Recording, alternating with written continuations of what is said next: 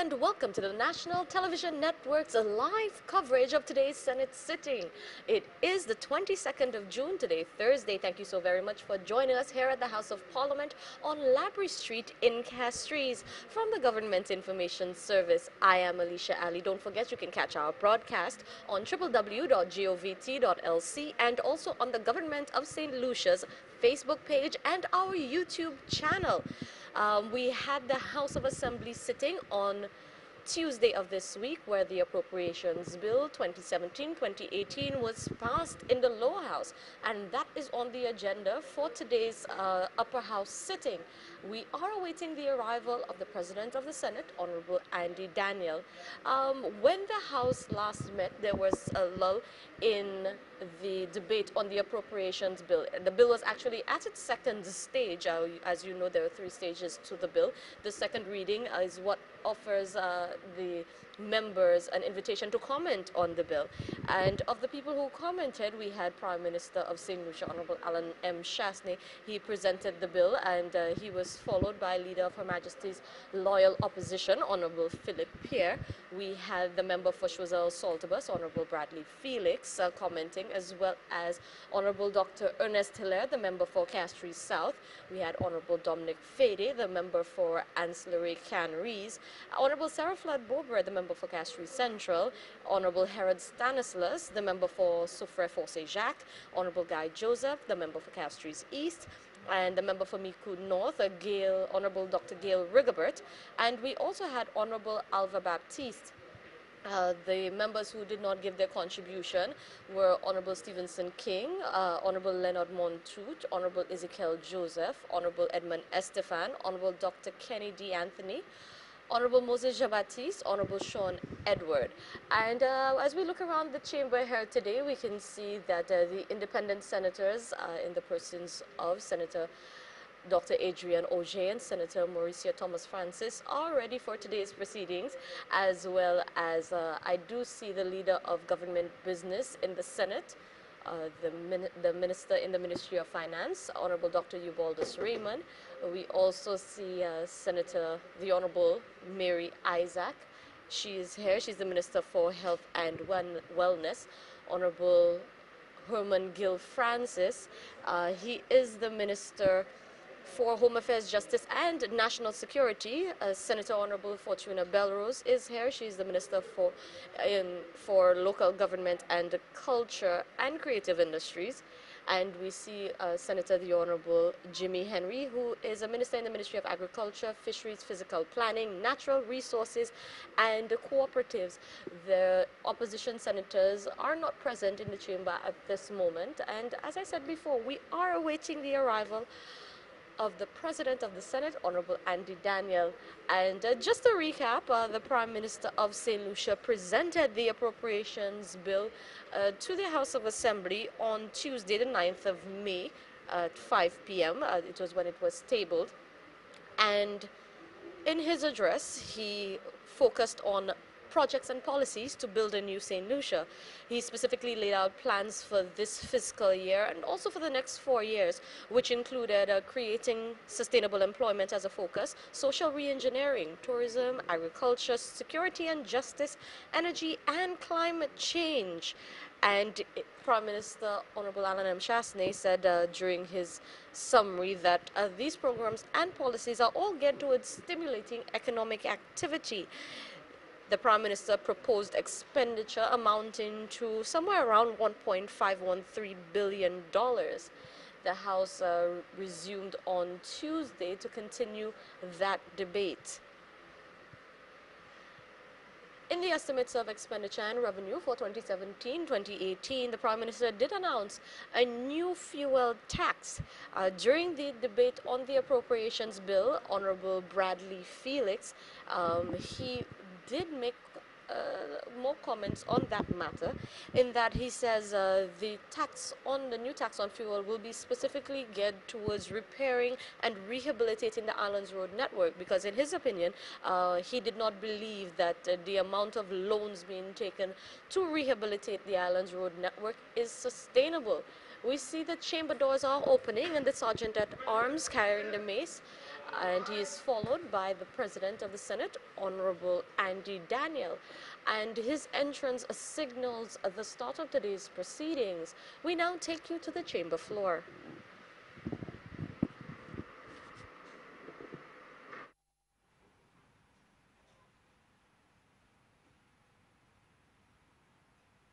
Let us pray.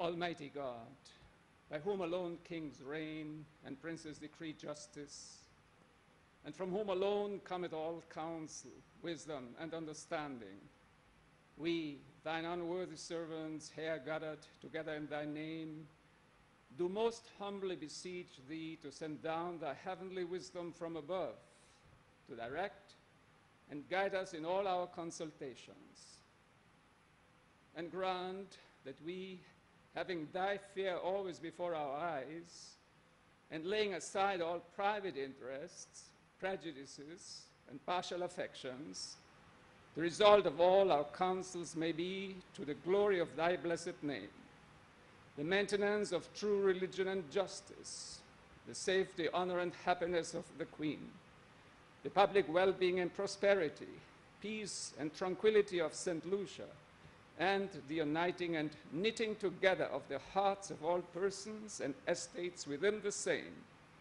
in true Christian love and charity one towards another, through Jesus Christ our Lord. Amen. The grace of our Lord Jesus Christ and the love of God and the fellowship of the Holy Ghost be with us all evermore. Amen. Amen.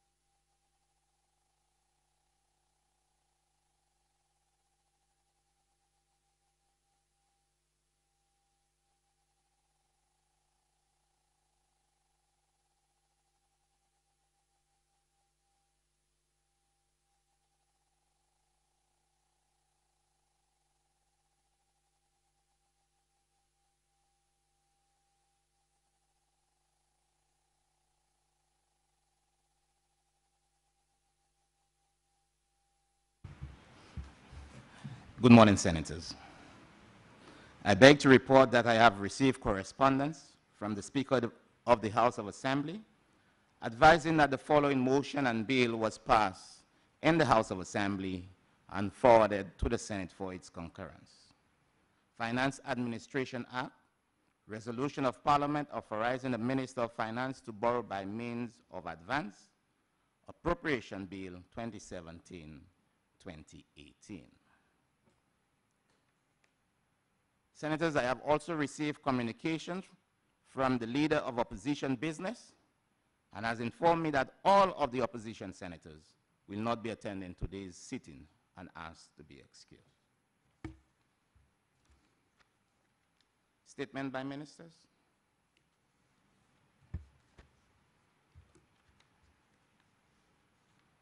Papers to be laid. Honorable Minister in the Ministry of Finance and Leader of Government Business. Mr. President, I beg to lay the following papers standing in my name. Statutory Instrument number 28 of 2017, District Court Tariff Costs Rules. Statutory Instrument number 29 of 2017, Eastern Caribbean Supreme Court Sittings of the Courts Amendment Rules. Statutory Instrument number 30 of 2017, Price Control Amendment number 5 Order. Statutory Instrument Number 31 of 2017, Extradition, Designation of Commonwealth Countries, Order. Statutory Instrument Number 32 of 2017, Legal Profession, Eligibility, Nadia Nicole Yvette Aline, Order. Statutory Instrument Number 33 of 2017, Legal Profession, Eligibility, Rohana K. Althea Killan Campbell, Order. Statutory Instrument Number 34 of 2017, Finance Administration Act, Resolution of Parliament to borrow on lending to the St. Lucia Air and Seaports Authority, extension of the breasting Dorothy berth. Statutory Instrument Number 35 of 2017, St. Lucia Parliament Proclamation proroguing Parliament. Statutory Instrument Number 36 of 2017, St. Lucia Parliament Appointment of Session of Parliament. Statutory Instrument Number 37 of 2017, Public Service Commission Disciplinary Proceedings Regulations. Statutory Instrument Number 38 of 2017, St. Lucia National Housing Corporation, Larissus v. Fort Vesting Order.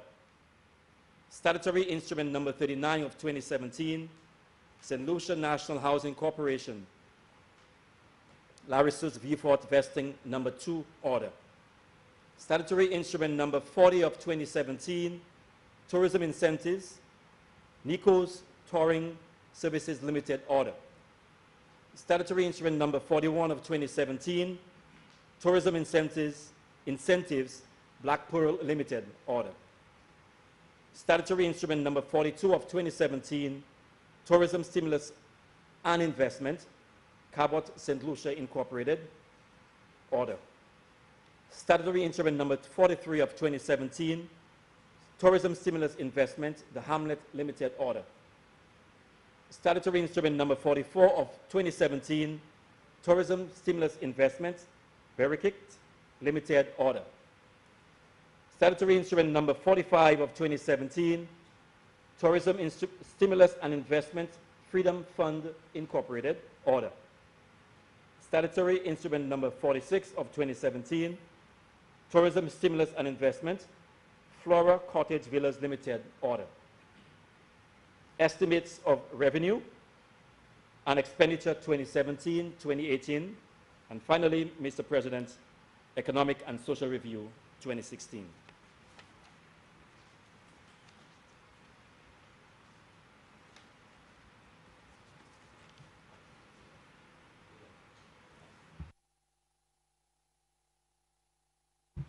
Motions?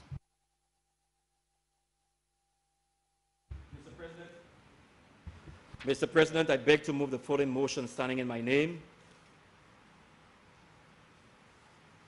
By the Honorable Minister, be it resolved that Parliament authorizes the Minister for Finance to borrow by means of advances, sums not exceeding $55 million from commercial banks for a period of 6 months from the date hereof, which sums shall be charged upon and paid out of the consolidated fund.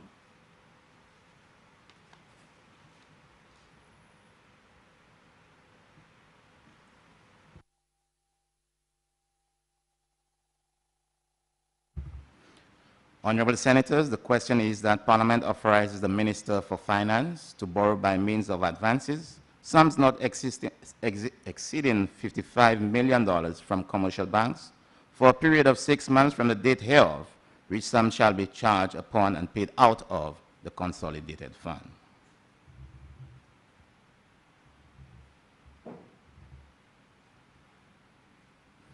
I now put the question.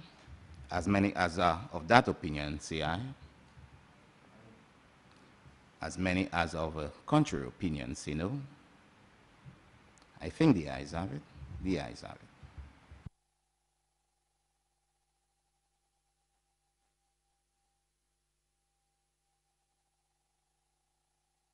Bills?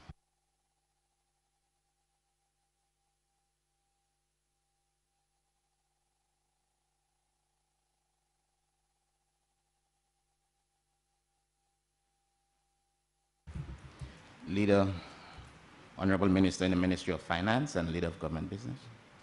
Mr. President, I beg to present for first reading a bill shortly entitled Appropriation 2017-2018. Appropriation 2017-2018. Honorable Minister in the Ministry of Finance and Leader of Government Business. Mr. President, I beg to move for the suspension of Standing Orders 49-2 to enable this bill to go through its remaining stages at this sitting.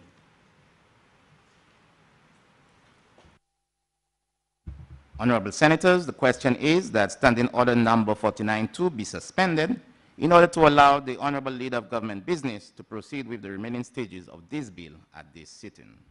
I now put the question. As many as are of that opinion, say aye.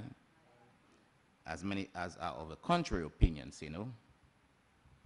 I think the ayes have it. The ayes have it. You may proceed, Leader.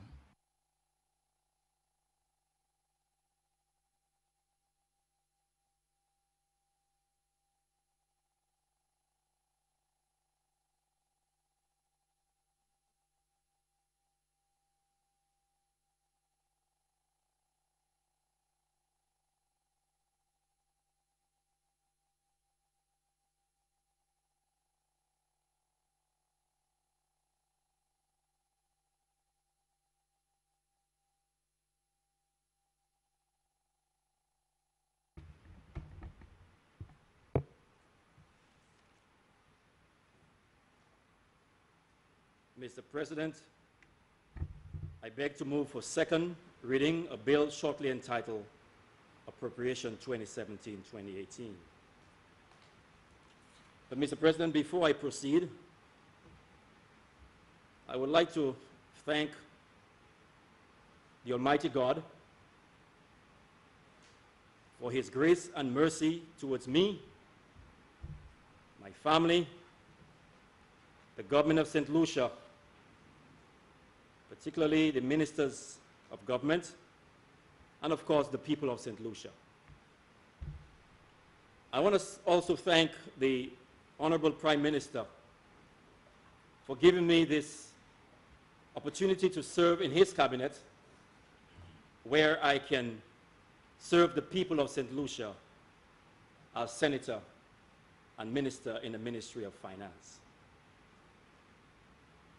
I also want to thank the staff of the Ministry of Finance, Mr. President, for the wonderful work they are doing on behalf of the people of St. Lucia and the government of St. Lucia. I also want to thank Mr. President for the many people who call, text, and meet me in the streets and say to me, "I'm praying for you, young man." I'm happy to hear the word young man, but even more so, I'm happy to hear that I have many prayer warriors around the country, around the world, praying on my behalf.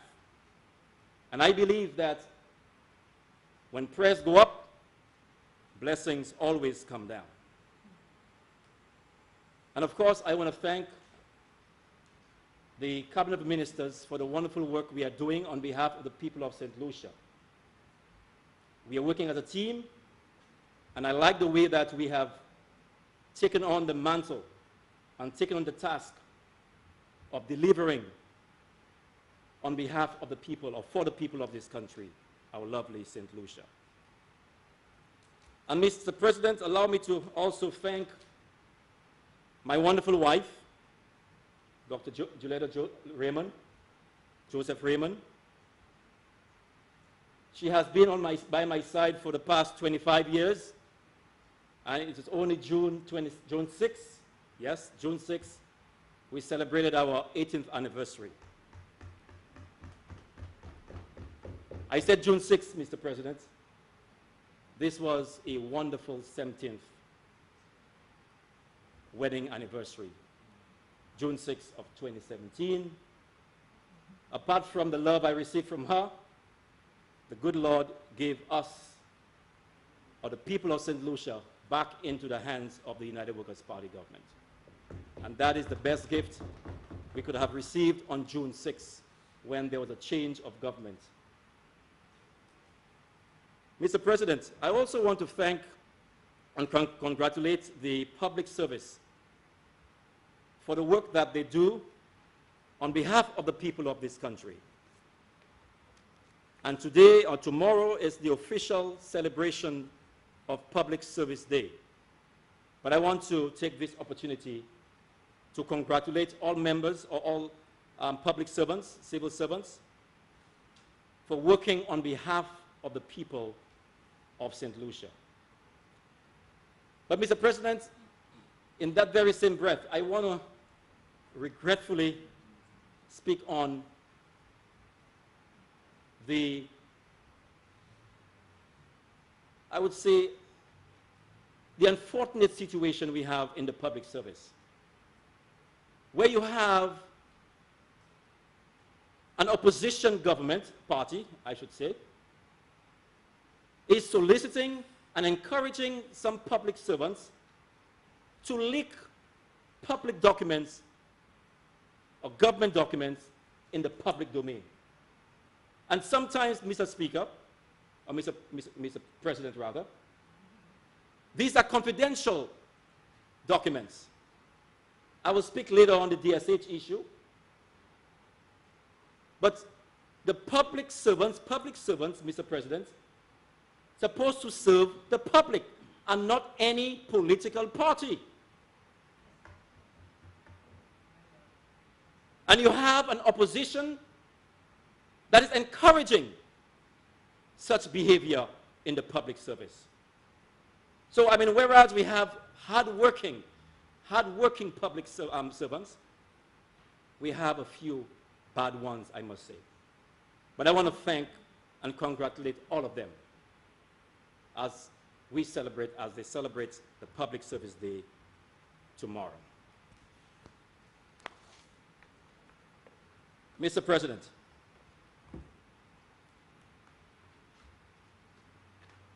you see this book here?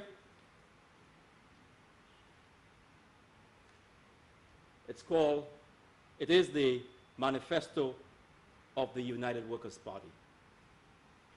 This is what we told the people of St. Lucia we will do should they elect us on June 6, 2016.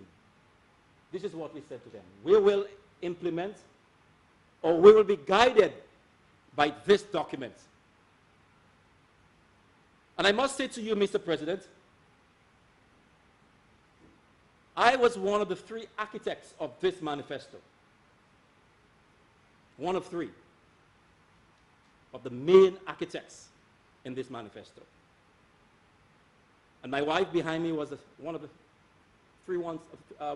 third persons, and one other person I will not mention. And I'm saying this to say, Mr. President, it was not a document that we just, or it was not just information we gathered from nowhere. It is a well-researched document. And we knew exactly what the country needed. We knew. In fact, I started working on this thing over 2 years or a year and a half or 2 years before, gathering facts, information, understanding what's going on in the country, what's going on in the region, and exactly what the country needs. And that's why we coined the phrase, 5 to stay alive. It has been criticized, but we knew exactly why we said it, why we came with this. Because at the time, Mr. President, the country was suffocating with taxes upon taxes. Now, it was my intentions, Mr. President, to work with a balloon. And probably I was looking for a red balloon. A red one, yes, a red one. Because, Mr. President, I believe that that balloon had reached its maximum in terms of taxation, its maximum. And any increase of that balloon, any increase of taxes, the balloon would have exploded. And that's why, Mr. President, a lot of the 5 to stay alive was one where we would have reduce, remove, and give some breathing space in that balloon, breathing space in the economy. And that's exactly what we did, Mr. President. That's exactly what we did. Instead of increasing taxes at the time, we reduced the taxes. We gave tax relief to the people of St. Lucia through the various measures within the Fight to Stay Alive. Not saying, Mr. President, that taxes are not important to run the affairs of the country. It is important. But we believe that if it is not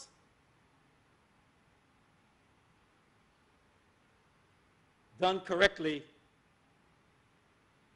you can explode the economy. And that's what we did. We came and we gave a relief. A relief. The fight to stay alive. And now we are slowly building the economy. We are slowly building the economy. Not taxes upon taxes and taxes upon taxes and borrowing upon borrowing like the former administration did. But we are strategically implementing our fiscal policies to bring life to the economy. So, Mr. President,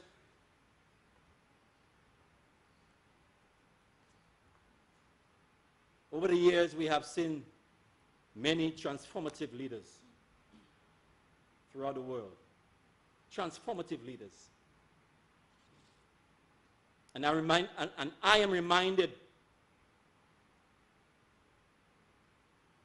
as a student who got myself educated in the United States, in economics, and I will talk about that later on, we always speak of Franklin D. Roosevelt because he was a transformative leader. He became the president at a time when there was the Great Recession. At a time when you had about 25% unemployment in the United States.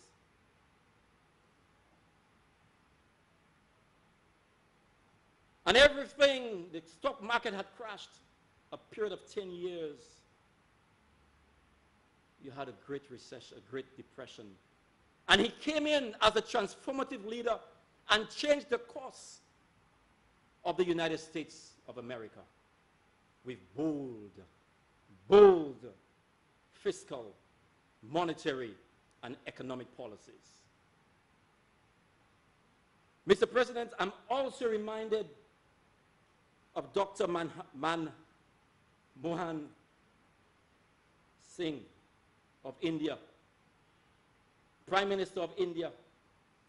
Again, around the late 80s, when India's economy was in shambles, he again came with innovative, transformative, out-of-the-box thinking. And of course, Mr. President, we can't forget Barack Obama, who inherited the presidency of the United States when the country, the economy, was experiencing a great recession. And again, Mr. President, this president had to undertake bold, transformative, out-of-the-box, innovative decisions. And we know what the result is today. And Mr. President, we are here, right here in St. Lucia. We have a leader whom I believe, when history is written, he will go down in the annals of transformative leaders in St. Lucia. Because, Mr. President, his policies and his decisions are transformative, they are innovative, They are out of the box. We are different. We cannot and we should not walk the very same path that the last administration walked. It was a path of destruction. It was a path that would have led us into the deepest ocean, maybe the Red Sea. But Mr. President, the people of the country of St. Lucia elected us to change the course of this country. And that's exactly what we will do. Mr. President, I am not saying the journey will be easy, because I'm reminded, Mr. President, that mountains are not coated with sugar. We will get there. We will be bruised. We will be criticized, Mr. President. There will be walkouts, Mr. President. There will be demonstrations, protests. There will be market step meetings. There will be lies, propaganda. There will be fake news, Mr. President. But we will not be distracted. We will not be distracted. And we will not apologize for being different. Because this difference, Mr. President, will bring change and a new St. Lucia. Mr. President, let me just read to you just a little quote from Dr. Manmohan Singh budget speech of 1991, just very brief. He says, I do not minimize the difficulties that lie ahead on the long and arduous journey on which we have embarked. But as Victor Hugo once said, no power on earth can stop an idea whose time has come. Our time has come. The time has come when we will build a new St. Lucia.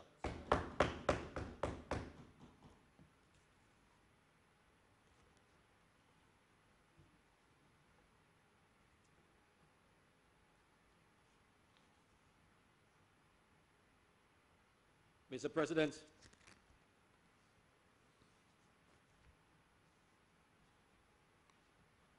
what is the impetus? What is the force? What is the rising agent? What is the drive behind this new St. Lucia?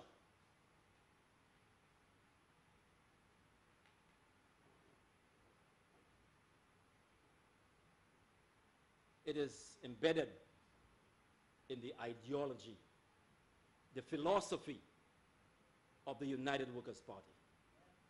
That's the driving force. It is the driving force.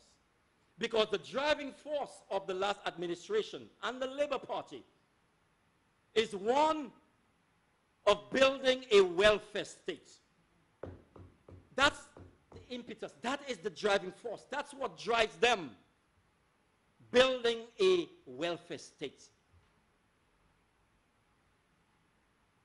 Everything that they do, it's about building a group of people that will stretch their hands to them and call them master, boss man.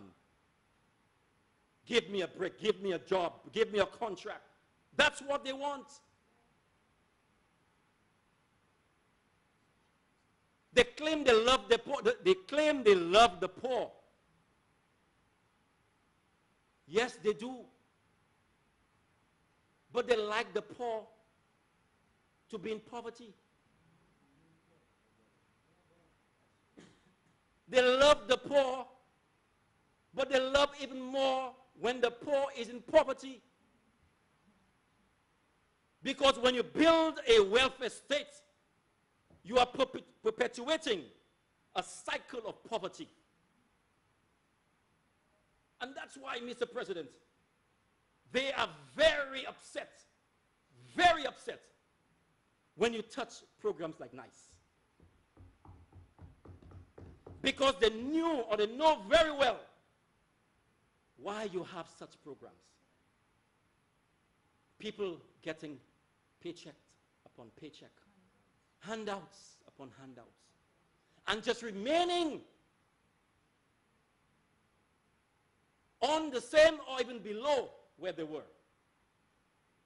None of these individuals who are on a nice program can go to a bank and ask for a loan to send the kids to school or to buy a piece of land or to get a piece of property. None of them. The bank will not honor that. Is that fair for the people of this country who elect a government to improve their lives? Is that fair? So the ideology of the United Workers' Party, Mr. President, is different. We believe in empowering people. We believe, Mr. President, that we're supposed to create the enabling environment, give the supportive environment to improve the lives of individuals. And that's why we have a private sector approach and focus. Relieve the pressure of government and put it in the hands of the private sector. And when I speak of the private sector, I speak of individual entrepreneurs, people who don't have to go and cut grass, but they can what? Own a business, a small business, empowerment. But this is different. What we're doing here is different from what they used to do. I said we are innovative, we are different, and we are not apologizing for being different. Not for 1 minute we will apologize for being different, Mr. President. So, Mr. President, our broad policies, our policies are geared towards three major things here. That of economic growth, that of debt sustainability, and that of job creation. I said job creation. I said job creation. It's not buying jobs, but creating jobs. It's not government borrowing money and putting people into offices and everywhere else and say that they have created jobs. That's not job creation. You're buying jobs at the expense of the public because you're borrowing the funds to pay salaries. Well, Mr. President, we have kept the NICE program and we have changed it a little. We have tweaked it. We have put it in such a way that people will be empowered through the various training programs that we have started. These very same people who have been trained, after a year or two, they don't have to depend on government for the job. They can go elsewhere. In fact, there are some short-term training programs. Immediately after the training, they are getting jobs. It's not a situation, Mr. President, where 1 year comes and you are at the mercy of the government as to whether or not your contract could be extended or renewed. And that's how they want you, you know. That's how they want you. The other side here, that's how they want you. They want you to shake, to keep shaking in your boots, in your shoes, in your whatever it is. Shaking. And you see them as, you know, they want you to see them as their master. I remember clearly, big meeting up in Dumpelet Auditorium. You remember that? When the former Prime Minister, a bunch of nice workers. I wasn't here, I saw it on television. Is it comprehensive? Yeah, well, it's one of the schools. And they are waiting. Mon Dieu, I hope my contract may renew. That's how they want you. They want you at the knees. That's how they want you. And then come, and in, you know, and coming through the crowd was the Savior. Coming. The Savior coming. Yeah. And then Well, I'm not too sure if we will be able to continue the nice program. I'm not too sure. But I will see what we can do. We'll see what we can do. He knew very well it will be renewed. He knew that. What he wanted, when it is renewed, they will say, Merci, Kenny Anthony. Ekduta Munkadi, Merci, bon Dieu. That's how they want you. We don't want that in this country. It's a different thinking altogether. Different thinking.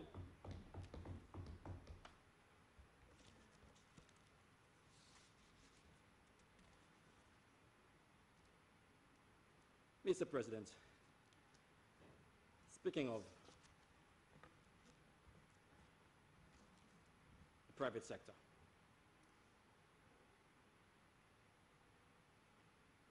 the biggest scare that the opposition has is what we refer to as the DSH. They have nightmares on that. Nightmares. That's why they're busy. Busybodies. Parading all television stations, all radio stations, north and south. They come by pairs, black and white. Come by pairs. They come by twos. Marches. DSH. DSH. Mr. President,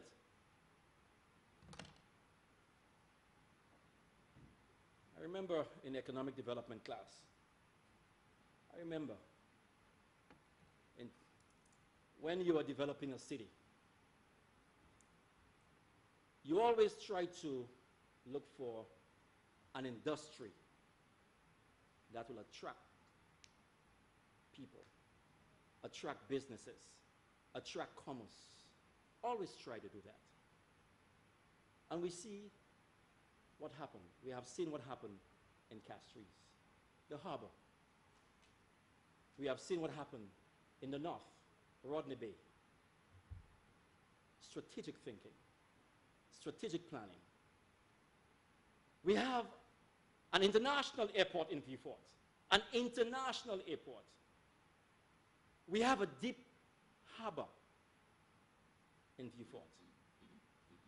What has these two entities attract? What have they attracted? What have they brought to Vieux Fort? Absolutely nothing. You have people living in the south, Choiseul. How much they pay for transportation, some people? $8.50? About that? About $8.50. Let's put $9. So $18 every day. $18 every day for 5 days a week. And sometimes the household, not only one person living, not only one person in the household actually transport themselves to Castries, maybe 3 or 4 people. So you have a job here in Castries making $1,000 to $1,500. Almost have that money in the transportation.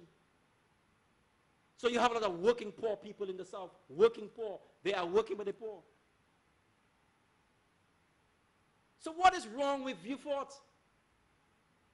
Why hasn't there been any serious development in Vieux Fort? And when I speak of Vieux Fort, Mr. President, I speak also of the surrounding communities. I include Dennery and Miku, Choiseul, Labrie. Dead. I remember it was okay back then when we had the bananas, because the bananas farmers were doing very well. The families were doing very well. In fact, the banana farmers used to support a lot of the commerce in Vieux Fort. A lot of the commerce. But as you know, Mr. President, there was a transition. There was a structural change in economy when the Labour Party came in '97. We moved from an agricultural-based economy to that of a service-type economy, more specifically tourism. And what happened to the farmers? What happened to the farming communities, Mr. President? What happened? Poverty. poverty. And this had a direct impact on the commerce that used to take place in Vieux Fort, because the farmers of the south, Micoud, Dennery, and other places, they used to support the businesses in the south, in Vieux Fort. I'm speaking here of strategic planning. There wasn't any. No thought was given when we moved and we changed the economy from that of an agriculture base to a tourism base. Absolutely no thought.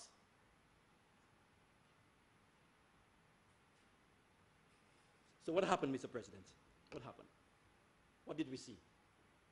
There was a mass rural-urban migration, a mass.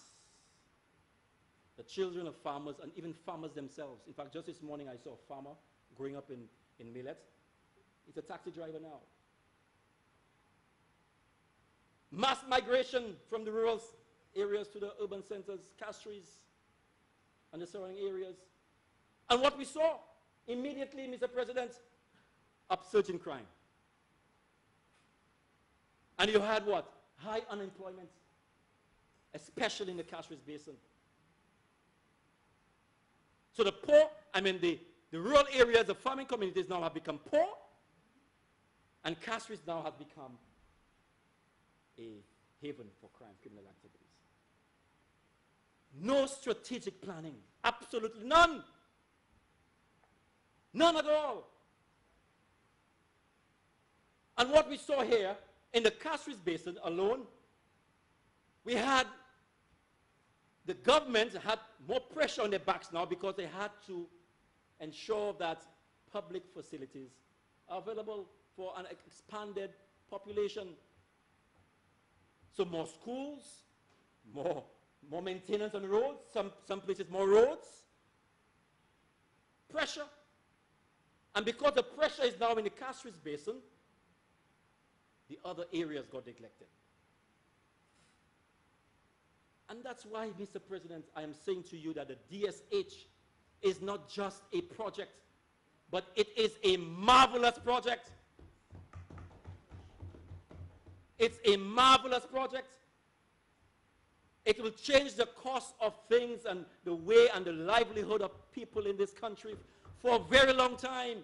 And that is what the opposition are afraid of. They're afraid of that.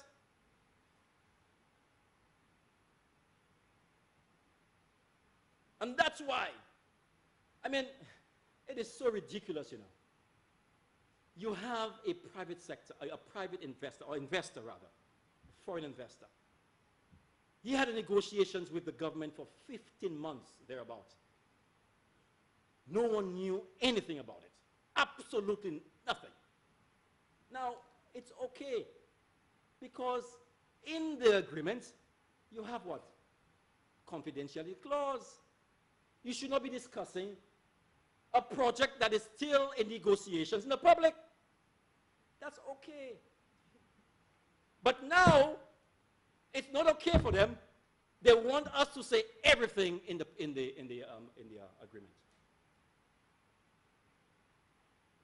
What's the objective? What do you think the objective is? The objective now is to stall the project. But let me tell you something here. When people are hungry, when people need jobs, when people have their families to feed, when people have their kids to send to school, when people have their mortgages to pay, they will not allow an opposition to stop them. The people of the South will revolt against the opposition, because the opposition is about taking away the bread from their mouths. That's what it is. We are here to create jobs, and that is what we will do. We are not into the empty mantra of jobs, jobs, jobs. You remember that? Jobs, jobs, jobs? We are not into empty promises, empty mantras. We will deliver, and the opposition will not prevent the government from delivering. That's why we don't pay them attention. We don't pay them attention. We just, as I said to my Prime Minister and my colleagues, you know, let them talk and let the brick and mortar go up. Let the BRC and the cement and what else? Quarry race. Took bagay. Let us build and shut them up. They will not prevent it. It will not be prevented. We will transform the South, and we will transform the lives of the people of St. Lucia. And guess what? We do not apologize for doing that. We don't apologize. All the other things we can discuss. We can have a discussion. We are still in negotiation. Mischievous opposition. Mischievous opposition. Very mischievous. Trying to discourage foreign investors from coming to this country to invest. Even when they know. It's quite interesting, you know. Very, very interesting. In the previous opposition life, they tried the very same thing. The Prime Minister or the leader of the opposition then said, he was threatening to what? To write to investors not to come to St. Lucia. Is that a responsible opposition leader? Or I'll say Prime Minister. Is that a responsible person? Does it like St. Lucians? Does it like St. Lucia? To say that you want to discourage investors from coming to St. Lucia? That sounds like selfishness to me. That sounds like vindictiveness to me. Yeah, they like to use that word, right? Vindictiveness. Yeah. They are victimizing the people of St. Lucia. When you are trying to chase away investors, it's about victimizing the people of St. Lucia. That's what it is. That's what it is. And guess what? They want the people of St. Lucia to cry. Cry. They like to cry. That's what they say, right? Mr. President, we have serious business to undertake in this country. Very serious business. And nothing. The people of this country gave us a mandate, and we will fulfill this mandate. Mr. President, I turn to one of the areas that we are placing lots of emphasis and focus on as a government, and more specifically within the Ministry of Finance, is that of debt management. Just going back 6 years ago, the interest on our debt was only about $100 million, just below $100 million. When the last administration left, it was close to $180 million in interest payments alone. Interest payments alone. In 4 or 5 years, the interest payments alone moved up or climbed by $80 million. You see, that's the modus operandi of a St. Lucia Labour Party government. They cannot grow the economy. They have not demonstrated that they have what it takes to grow the economy. We were the worst performing economy in the OECS for the last 5 years under the last administration. 3 years of negative growth, 3 years, consecutive years. And this was during a period of prosperity when our neighboring economies were doing well. No financial crisis, no oil crisis, no disturbances in the financial markets. And yet still, the last administration failed to grow this economy. And they left us with 25% unemployment rate. 25%. Left us with a youth unemployment of close to 45%. And a level of unsustainable debt. That's what they left us. Mr. President, not only that, in terms of debt, when the last administration of the United Workers' Party left government, when we look at the structure of our debt portfolio, the debt portfolio, we had more long-term instruments than short-term. What do I mean by that? Shorter term instruments, debt instruments, carry higher what? Higher interest rates. And it puts the country at higher risk and more pressure on your cash flow. Because yes, the country receives revenue, but the revenue has to be turned into paying the debt down. And of course, the reverse is true. With longer term instruments, you have lower interest rates, and of course, a longer term to pay. That's what they inherited in 2011. As we currently speak, Mr. President, the reverse has happened. Almost half of our debt instruments is in short term.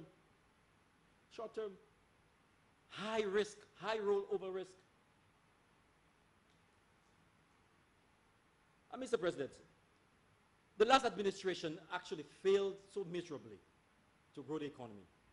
Because in growing the economy, Mr. President, in simple terms, you are creating more economic activities, Mr. President, and the government in turn should increase their revenues. But it never happened. Never happened. So the only option they had was to borrow more money. The only option. And Mr. President, something happened during the last administration. The Finance Act gives you guidelines or stipulation as to the level of short-term instruments, debt instruments you can borrow as a government. It used to be 30% of the previous year's recurrent revenue. 30% of the previous year's recurrent revenue. You know what they did? They amended that section of the act, and they made it 50%. It was amended. But Mr. President, when we took office in June of last year, we saw something happening in the market, financial market, the regional market, financial market, the RGSM. There was a rush for our bonds. A rush, I say a rush. And why was there a rush? Because there was a level of confidence in the new government. Because they had, you see, let me tell you something here. Don't think that regional bodies, financial institutions, don't pay attention to these things. I know that very well. I know that. And that's the reason why I was part of this. That's the reason why. That's the reason. They paid attention. And I mean, immediately, they came rushing to our doors. And they were providing longer term bonds. That's a sign of what? Confidence. And we had to tell them, look, enough. I think, if I recall, the last budget had like $97 million for bonds. We got like 125 thereabout. We put a stop on it. Say, enough.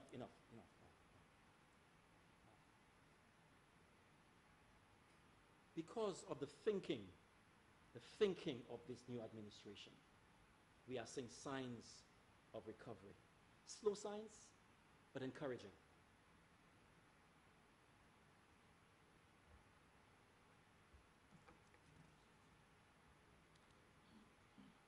So the Ministry of Finance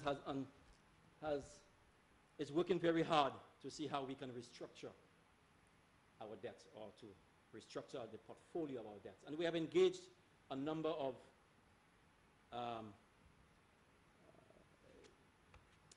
bodies, I should say, a number of, for example, we have spoken to a company named White Oak that have done a great job in Grenada, St. Kitts, and Jamaica. And if you look at the debt portfolio of these three countries, they are doing great. And there's no risk in this. No reputational risk in this thing here. Okay? And just last week or week before, we have engaged another company called, they are interested in buying back our bonds and at a discount rate, of course, discount interest rate. And the savings from that will be used to conserve our marine life. And we have engaged the various ministries, departments, Ministry of Fisheries, the Department of Fisheries, the Department of Agriculture, and they are very excited of a win-win situation. We are buying back the bonds at a lower interest rate. The savings from that bond will be used over a period of time to conserve our marine life. So we are busy. We are busy. You know, they are shocked. They are bamboozled. things have been done differently. You probably to accept. They are confused. All they have to do is come to us and ask, you know. Come and ask. We will tell you what we're doing. Not going out there making noise and a lot of noise. You know, creating a lot of chaos, a lot of anarchy, an atmosphere of fear. You know, making noise among themselves. But you know, the members on this side, we are focused, aren't we? We are focused. We are not perturbed. We are not disturbed.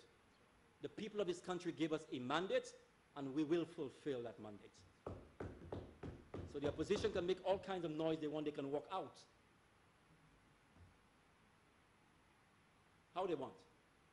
But we will do what we have to do for the people of this country. Mr. President, another area we are focusing on. May I ask you how much more time I have, Mr. President? You have 16 minutes left. 16? Yes, sir. Okay, that should be sufficient. If not, I'll ask my colleague for additional time. Mr. President, we're also focusing on our tax system, the tax administration. We're working hard with the Department of Inland Revenue to see how we can simplify the system and the administration of taxes in this country. Because we want a tax system administration that is very simplistic, but yet still efficient. And we believe that what we have currently is not simplistic, and it's very, very inefficient. So we are working on that, Mr. President. If I had more time, I'll give you more detail as to what exactly we're doing, but I'll move on. Now, I'm sure probably, Mr. President, you have heard it from this side and on the airwaves by the opposition. And on the platforms. Oh, we avoided going to the IMF.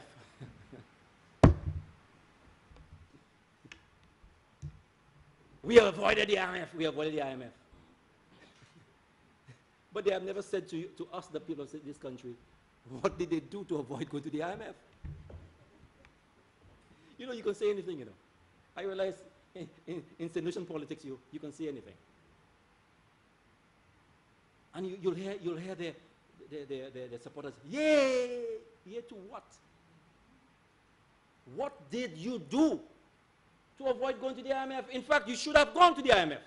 Or the IMF should come to you because of the state you left this country.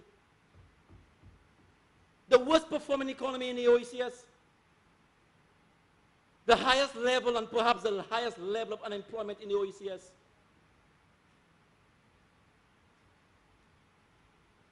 Now, if they had probably put on the secret 5% salary cuts, maybe they would have said, boy, we had to do that to avoid the IMF coming here. But this senator caught them as a CSA president. Ubusheyo. I mean, you're going as far as trying to secretly put in the budget a 5% cut. That's desperation. That's desperation. It shows that you had exhausted all avenues of taxation. So achemokachai vole. Vole in the public. Because you have to come. You see, certain things can be done in secret. certain agreements can be signed in secret. Certain agreements could be done by one person, but when you have the appropriations bill, you must come to cabinet, you must come to parliament, and that's where this Iron Lady caught them. So what's the big thing about we avoid going to the IMF? That's a lie. If any country had to be in the hands of the IMF, was St. Lucia? The worst performing ever. I talk about we avoided going to the IMF. Ask them what they did. Ask them. Qu'est-ce qu'on fait pour faire IMF pas venir ici? Absolutely nonsense.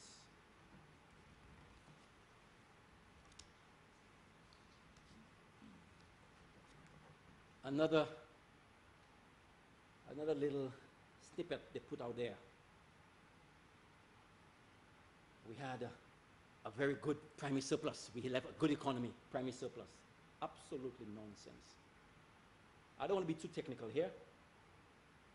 But the primary surplus, Mr. President, if you are not able to borrow the amount of money you wanted to borrow for capital expenses, or you have not been able to implement your capital projects, it will affect your primary surplus. It will.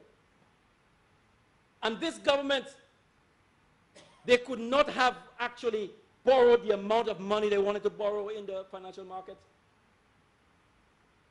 So that affected the implementation of the capital projects. So what they actually budgeted for, they actually spend way below that amount because they were not able to expend anything because no monies were not able to be borrowed on the financial market. I wouldn't say no, but very little, because they had lost faith. The regional body had lost faith in this government. So when you tell me about primary surplus, a lot by Yokadi, Mr. President. Another thing they kept saying is that, hey, we have a large budget deficit. This, among all this thing here, the most important page or the most significant page here is Roman numeral 3. Summary. And they will say to you, Mr. President, that, what glass is mine? They will say to you that we are borrowing, or we intend to borrow $346.5 million. The highest ever. The highest ever. Just remember, Mr. President, this is the very first time we are presenting a budget. This is our new budget. So we are just transitioning from one new government to another. So there are lots of carryover. A lot of carryovers, Mr. President. A lot of it. A lot of the debt and the payables of the last administration, it's now on the backs of this new administration. And not only that, Mr. President, added to that, we have our own initiatives to move forward with. So almost naturally, you will have a budget deficit. But Mr. President, it is not the worst we ever had.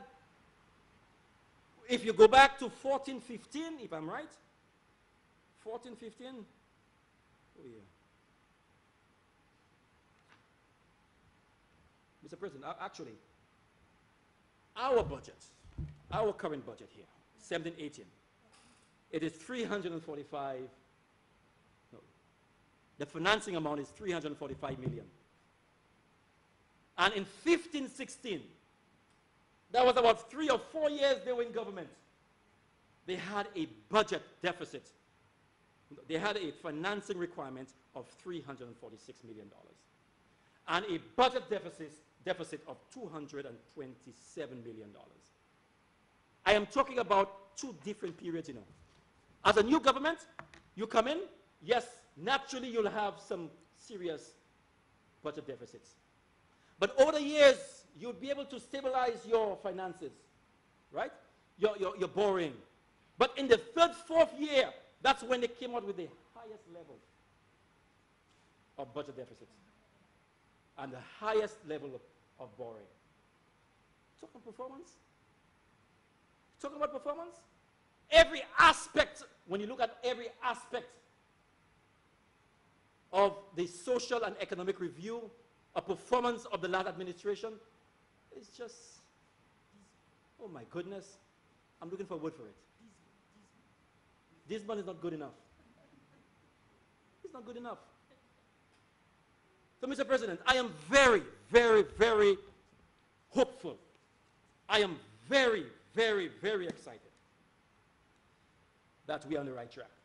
But before I leave, Mr. President, I know that in the policy statement of the Prime Minister, that he made mention of reviewing some statutory bodies and assessing their performances to see whether or not the government will privatize them or restructure them. And that is not new, you know, Mr. President. It's not new. I know exactly what's inside of here. It's not new. Look at this, Mr. President. The Manifesto of the United Workers' Party 2016, on page 10, it says here, to achieve this goal, well, we said that we will assess the efficiency of government statutory bodies and, where applicable, eliminate or merge them. We said it here. Page 10 of the manifesto. I'll read it again. We said that we will assess the efficiency of government statutory bodies and, where applicable, eliminate or merge them. We said it there. We said it. And guess what? Guess who else said it? About 20 years ago. Guess who said it? The former Prime Minister in his 1998-99 budget speech. Edie Souza. He said it. I was so happy when I stumbled upon this book in my office. So happy. Remember where I said, wow. So the very same thing he said he would do, he never did it. Now we said we will do it, and they're crying foul. I'll read it, Mr. President. Page 17, it says, in respect of privatization, government's policy is guided by three major... Honorable Leader of Government Business, you have 5 minutes left. Yes, Mr. President. In respect of privatization, government's policy is guided by three major priorities. I'll just read one. The first priority is to withdraw from areas of commercial activity in which its presence is no longer needed and which are better managed by private sector interests. Who said that? Kennedy Anthony said that. The very same thing he said about having Viewport as the new frontier. I think it's a back tier. Right now, it's not front, it's a back.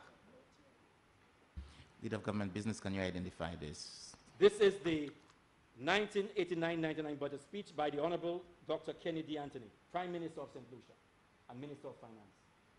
Page 17. I continue, Mr. President. It says, the long-term objective here is to create space for new dynamic businesses to emerge and flourish.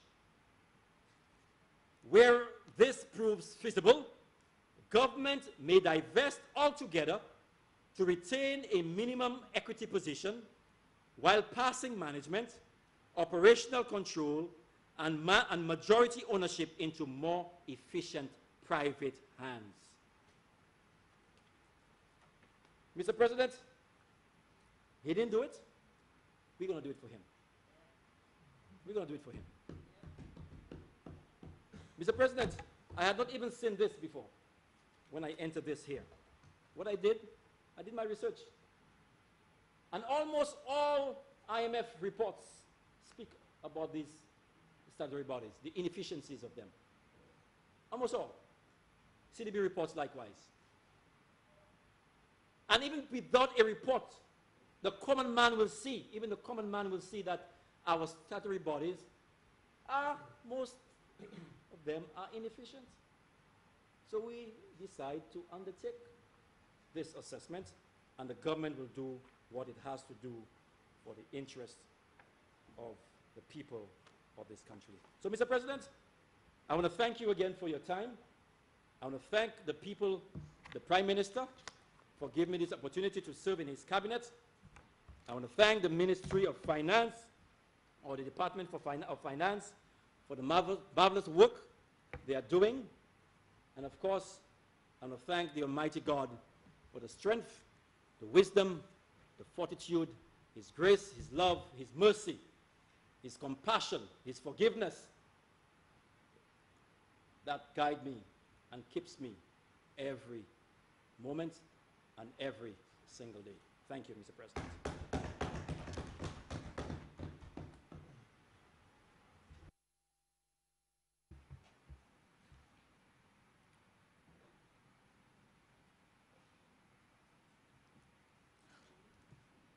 Honorable Senators, the question is that the Appropriation 2017-2018 bill be read a second time.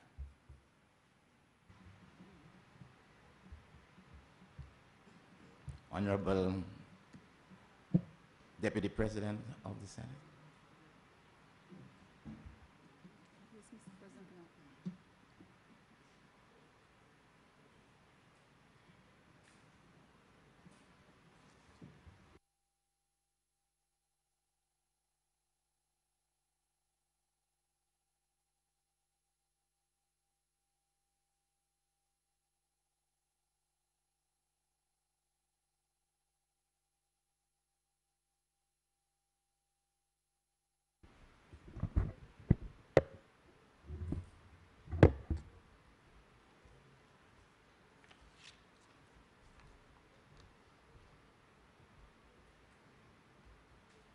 Mr. President, honorable members, I am obliged for the opportunity to share my perspective on the appropriation bill for the fiscal year 2017-2018, tabled in this honorable House by the distinguished leader of government business. Mr. President, I would like to start off by thanking the Almighty for blessing us with life and getting us here safely today to attend to the business of the people of St. Lucia. Mr. President, this being my maiden budget address, or budget debate if you like, I must state that this is an opportunity which I value profoundly and would like to take this opportunity to once again express how appreciative I am for the opportunity to represent the interest of the nation. Mr. President, as you are aware, the role of an independent senator is to bring perspectives which are not politically color-coded, but rather perspectives that are of national interest.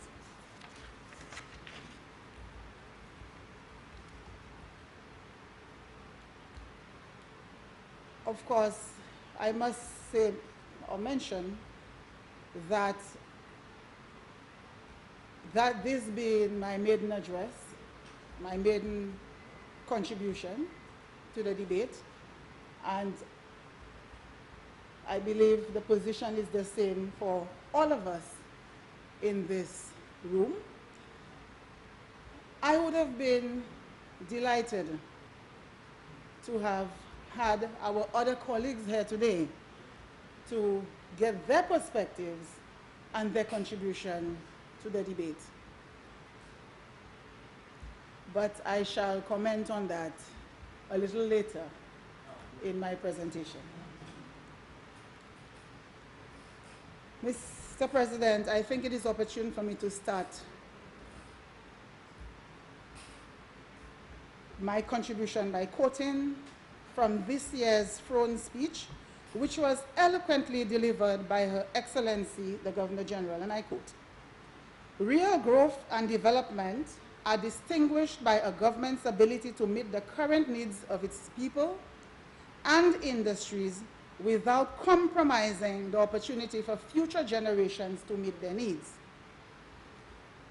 I will also quote from the Prime Minister's budget address, which states, and I quote, "We want to build a St. Lucia which instills pride, a place where businesses can flourish, where people can get jobs, not handouts, where people feel secure, care for each other, can access educational opportunities, receive quality health services, and enjoy a comfortable standard of living without imposing a burden on future generations," unquote.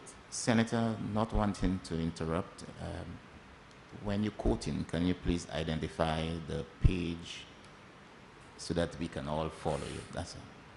Thank you. I shall be so guided for the future, Mr. President. Thanks for your guidance.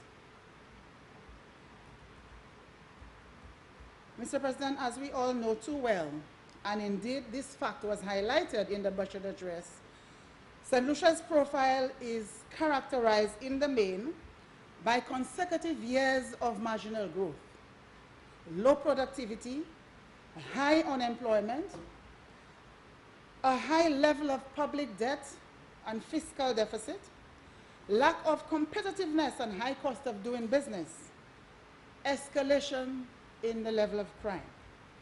Suffice it to say, Mr. President, that the prevailing socio-economic fundamentals of our country are a source of grave concern to many of our citizens.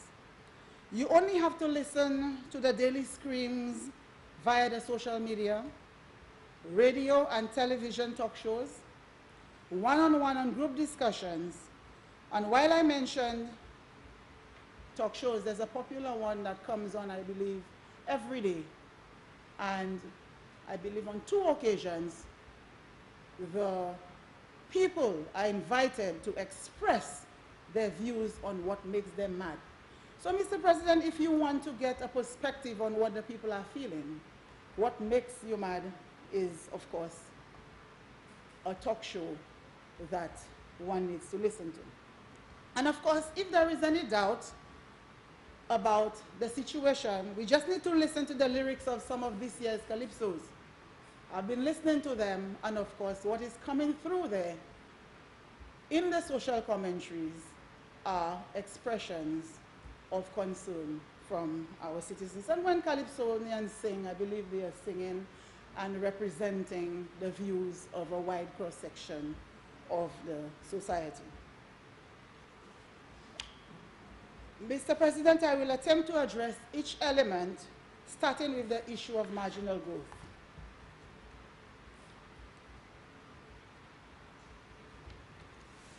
According to the Social and Economic Review of 2016, under page Roman numeral 6, St. Lucia recorded real GDP of 9% in 2016, following a revised growth of 1.9% in 2015.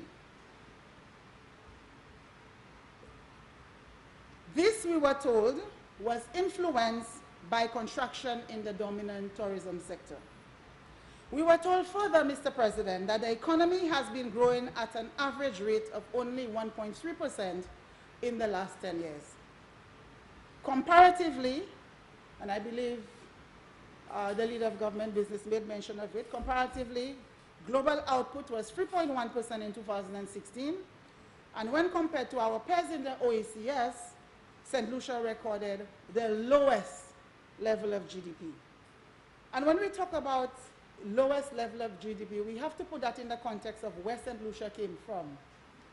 In my former life, I had the pleasure, I had a great sense of pride when I sat at regional conferences representing St. Lucia and speaking in terms of St. Lucia's performance, St. Lucia's profile vis-a-vis the other islands in the OECS. St. Lucia was the leader, Mr. President.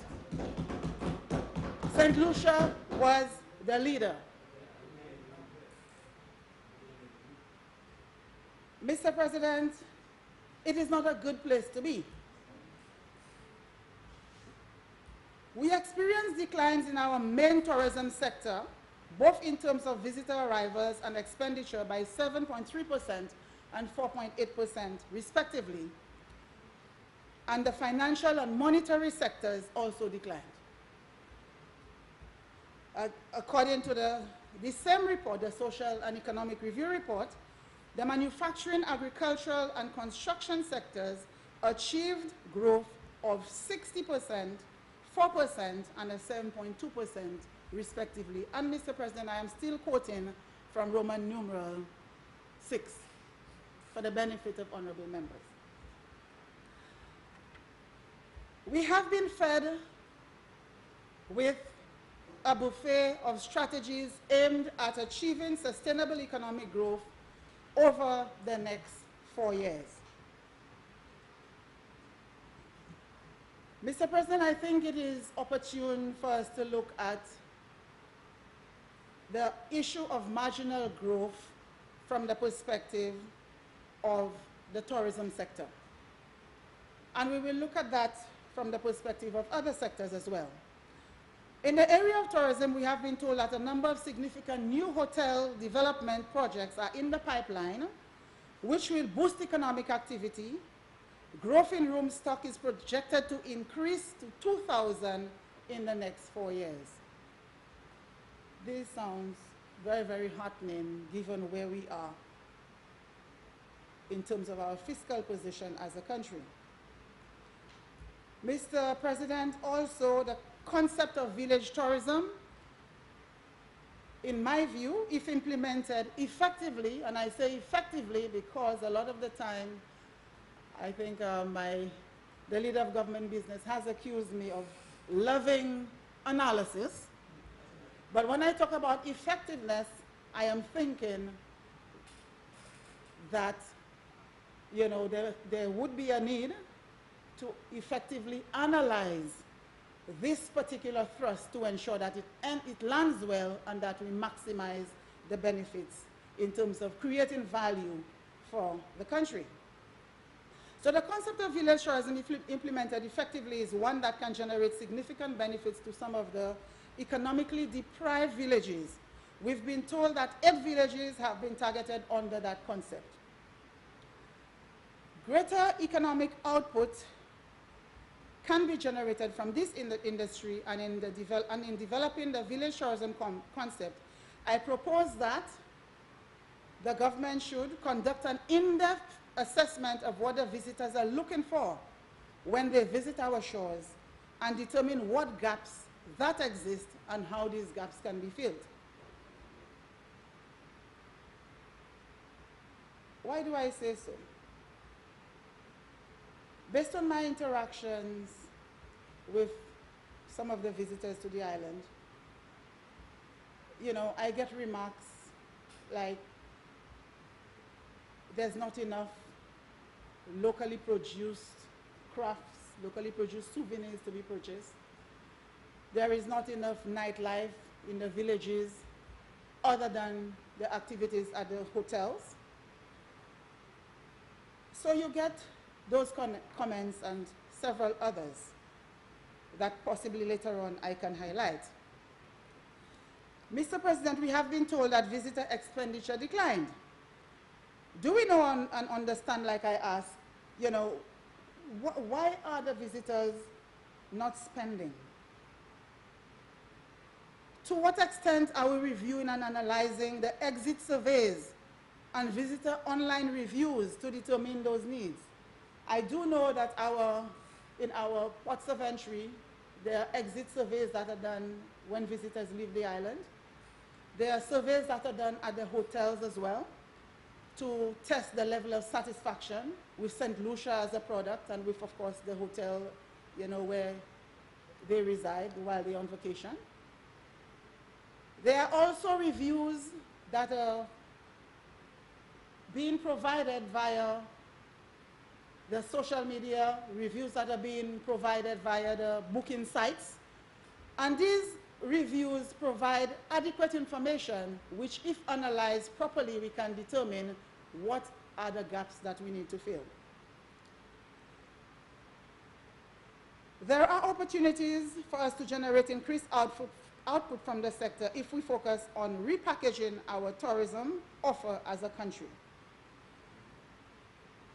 So I am proposing that we focus, or the government focuses on developing the arts and crafts sector by providing support, technical support, and financial resources to our artisans, etc., such that they can develop the products which the visitors desire to purchase. Backward and forward linkages between tourism, agriculture, manufacturing, and construction was mentioned in the Prime Minister's budget address. Mr. President, for as long as I can remember in my adult life, we have been talking about linkages. We have been talking about linking agriculture to tourism.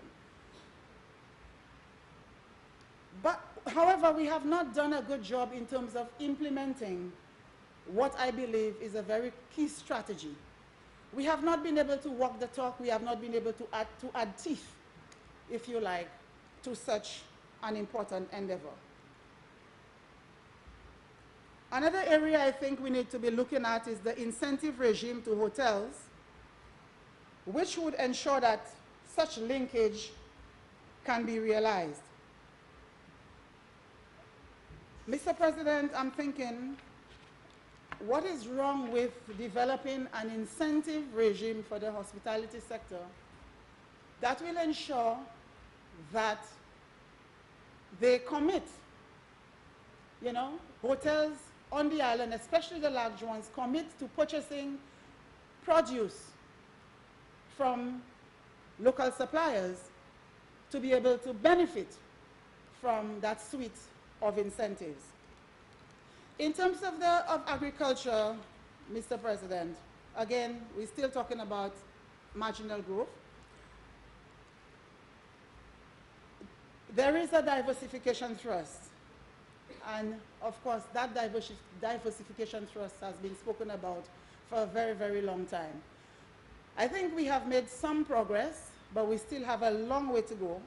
So I would propose that we provide technical support towards this thrust and possibly develop some kind of guarantee, funding guarantee through possibly Development Bank or other financial vehicles that can provide support to farmers who want to get involved in the whole diversification thrust.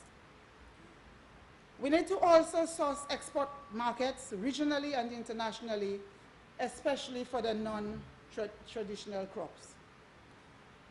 Mr. President, again, I often wonder why do we not, or why haven't we leveraged on the St. Lucian and Caribbean diaspora in Canada, in the UK, in the USA, to support that export thrust. I would like to use Jamaica as an example. I was very heartened when I visited Canada some time ago and went into a supermarket. And I was able to purchase lots of agricultural produce that was imported out of Jamaica. And Jamaicans were flocking to that particular supermarket just to have the benefit of consuming produce that came from their country. I believe we can try to do that. We can try to, there's tremendous value in implementing such a strategy. Like I said, we will not only benefit from the St. Lucian diaspora, but of course, we have a huge Caribbean diaspora that will be able to support our goods. So, Mr. Head of Government Business, I would like you to take note of this important, what I consider a very important strategy. The government has also proposed that through the Youth Agri-Enterprise Facilitation Program, 150 young persons will be recruited as agricultural entrepreneurs. And it is, I hope, that this first will materialize, as I believe it is a great idea. It is an idea that would, if successful, will generate additional employment for our young people, as well as inspire others who may, for various reasons, choose to shy away from the agricultural sector. So I do truly hope that this trust comes to fruition. Mr. President, let's look at the monetary and financial sector. As I said earlier, there was decline in that particular subsector.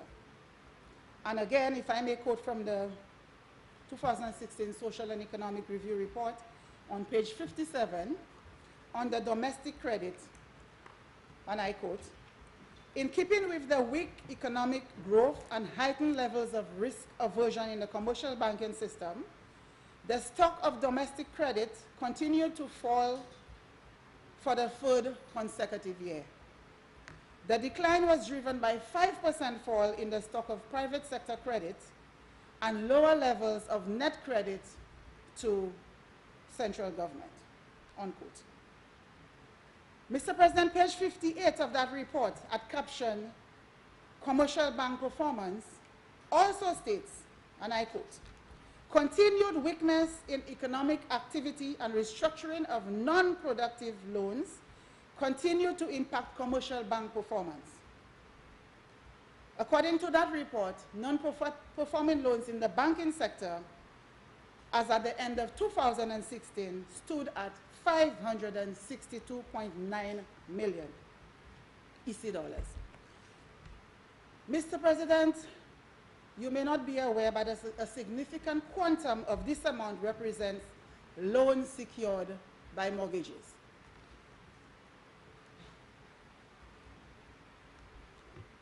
Mr. President, honorable members, there is a direct correlation between the high levels of NPL within the banking system and, of course, the heightened risk aversion by commercial banks.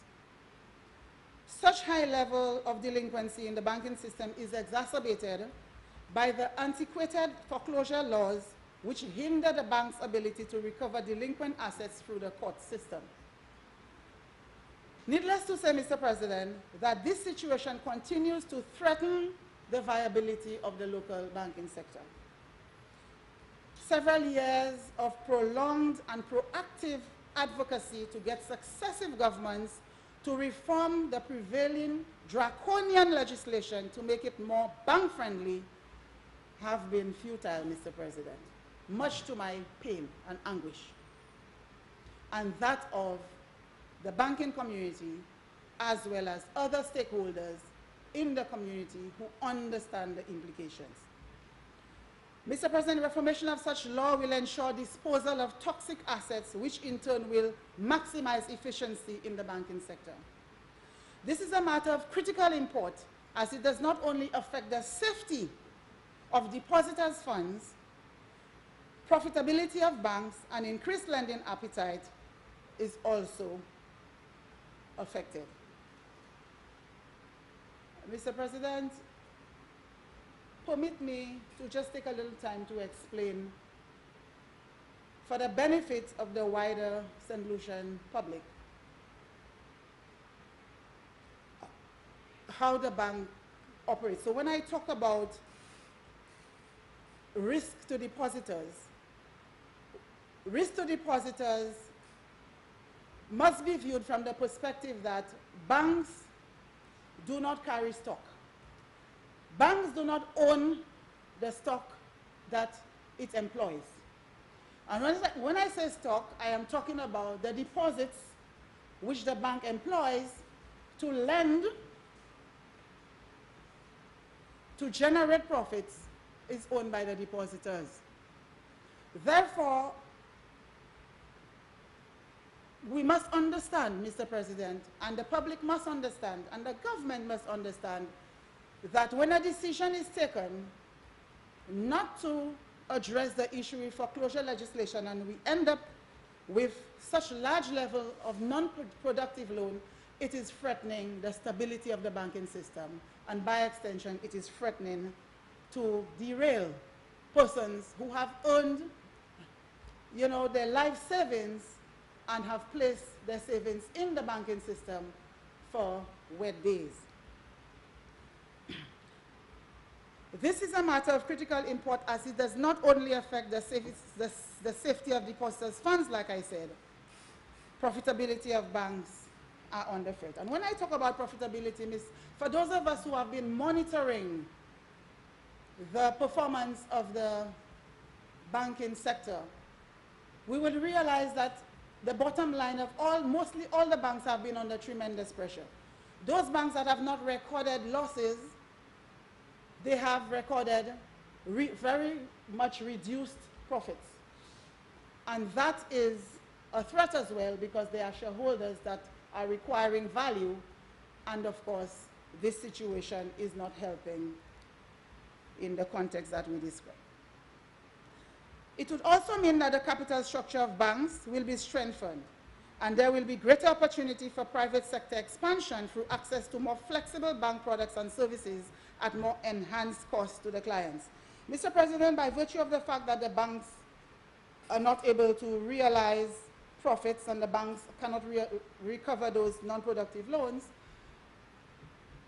they have to resort to charging higher fees to the consumers. They have to resort to charging higher rates of interest, and they have to resort to tightening the lending policies such that when that happens, we cannot expand the economy as we should, because as we all know, banks play a very critical role in the development of any country by virtue of the services that they offer. Mr. President, I was hoping that the appropriation bill would have made some mention of the introduction of a bill in this honorable House to address this important issue. If my memory serves me right, I did raise that issue some time ago, and I was promised by the leader of government business that this particular matter was on the cards, and in short order, this matter would come before the House. Mr. President, it's almost a year since we are here, and we are yet to see the fruits of that promise. So we are waiting because we believe that this is a situation that must be addressed speedily. But Mr. President, why has there been delays or non-responsiveness to this important issue? I believe it is so because there is not the political will to address the issue. Like I said, successive governments have been approached, and still we have not resolved the issue. There isn't the political will, I believe. We have heard arguments about a concern that if the legislation is changed, the banks might indiscriminately repossess people's properties. I don't believe that this is a fair statement, Mr. President. I wish to make 2 points on that argument. St. Lucia is the only territory in the region with such a foreclosure legislation. All the other territories have legislation that is more user-friendly, more bank-friendly, and we have never had a case where banks have exhibited discrimination or unreasonableness in dealing with this particular matter. I would like to say that based on my experience and knowledge, the banking sector has a very significant social conscience and exhaust all avenues in dealing with customers and take into consideration all critical factors in determining the way forward in dealing with a particular debt. So I do not believe that argument holds water. The second thing is that I believe there is the lack of political will is sort of myopic, if you like, since it appears that there is no regard for the safety of the depositors' funds, like I said, which are at risk. For the banking sector to be stable, the depositors' funds must be safe, and of course banks must have the wherewithal to be able to expand such that they can provide the requisite support for the social and economic development of the country. Mr. President, as I already mentioned, the financial sector will help or hinder a nation's economy. A stable financial system provides an environment that is conducive to economic activity and growth. Just to borrow a very apt quote from page 62 of the Social and Economic Review report, I quote, "Having credit opportunity is a means of generating financial power," unquote. So if therefore we are implementing economic and social programs in this fiscal year and we want to attain financial power, we want to attain fiscal stability, we want to attain sustainable socio-economic development, we need to address this important need. Mr. President, let me hasten to talk about the manufacturing sector. The report on page 28 states that there are 5 impediments to growth in the manufacturing sector, namely high cost of utilities and upfront payment on VAT, an aversion to some manufacturers to take advantage of export opportunities, use of low level of technology, lack of standard certification, high dependence on importation of raw materials and packaging, and inadequate technological skills and low productivity among workers. Mr. President, I am heartened that there is a proposal by the Minister of Finance for the development of a new tax regime to effectively tackle the issue surrounding VAT. However, the other areas are equally important, and I propose that the government goes a step further to provide additional support to that important sector in order to maximize their contribution to GDP. There are tremendous untapped potential in agri-processing, and this can be maximized through the linkages with the agricultural and tourism sector that I mentioned earlier. Mr. President, as we might be aware, hotel sector consume tremendous amounts of products such as coconut cream, juices, aromatic oils for massages, desserts. And we have an abundance of fruits and vegetables that can be processed to meet those needs, thus creating much needed employment in the sector. Mr. President, I now turn my attention to the issue of low productivity. Honorable Senator, let me inform you, you have 15 minutes left. Yes, the issue of low productivity. The issue of low productivity seems to be a chronic one in that it is less prevalent in the, although it is less prevalent in the private sector, it is an issue nonetheless.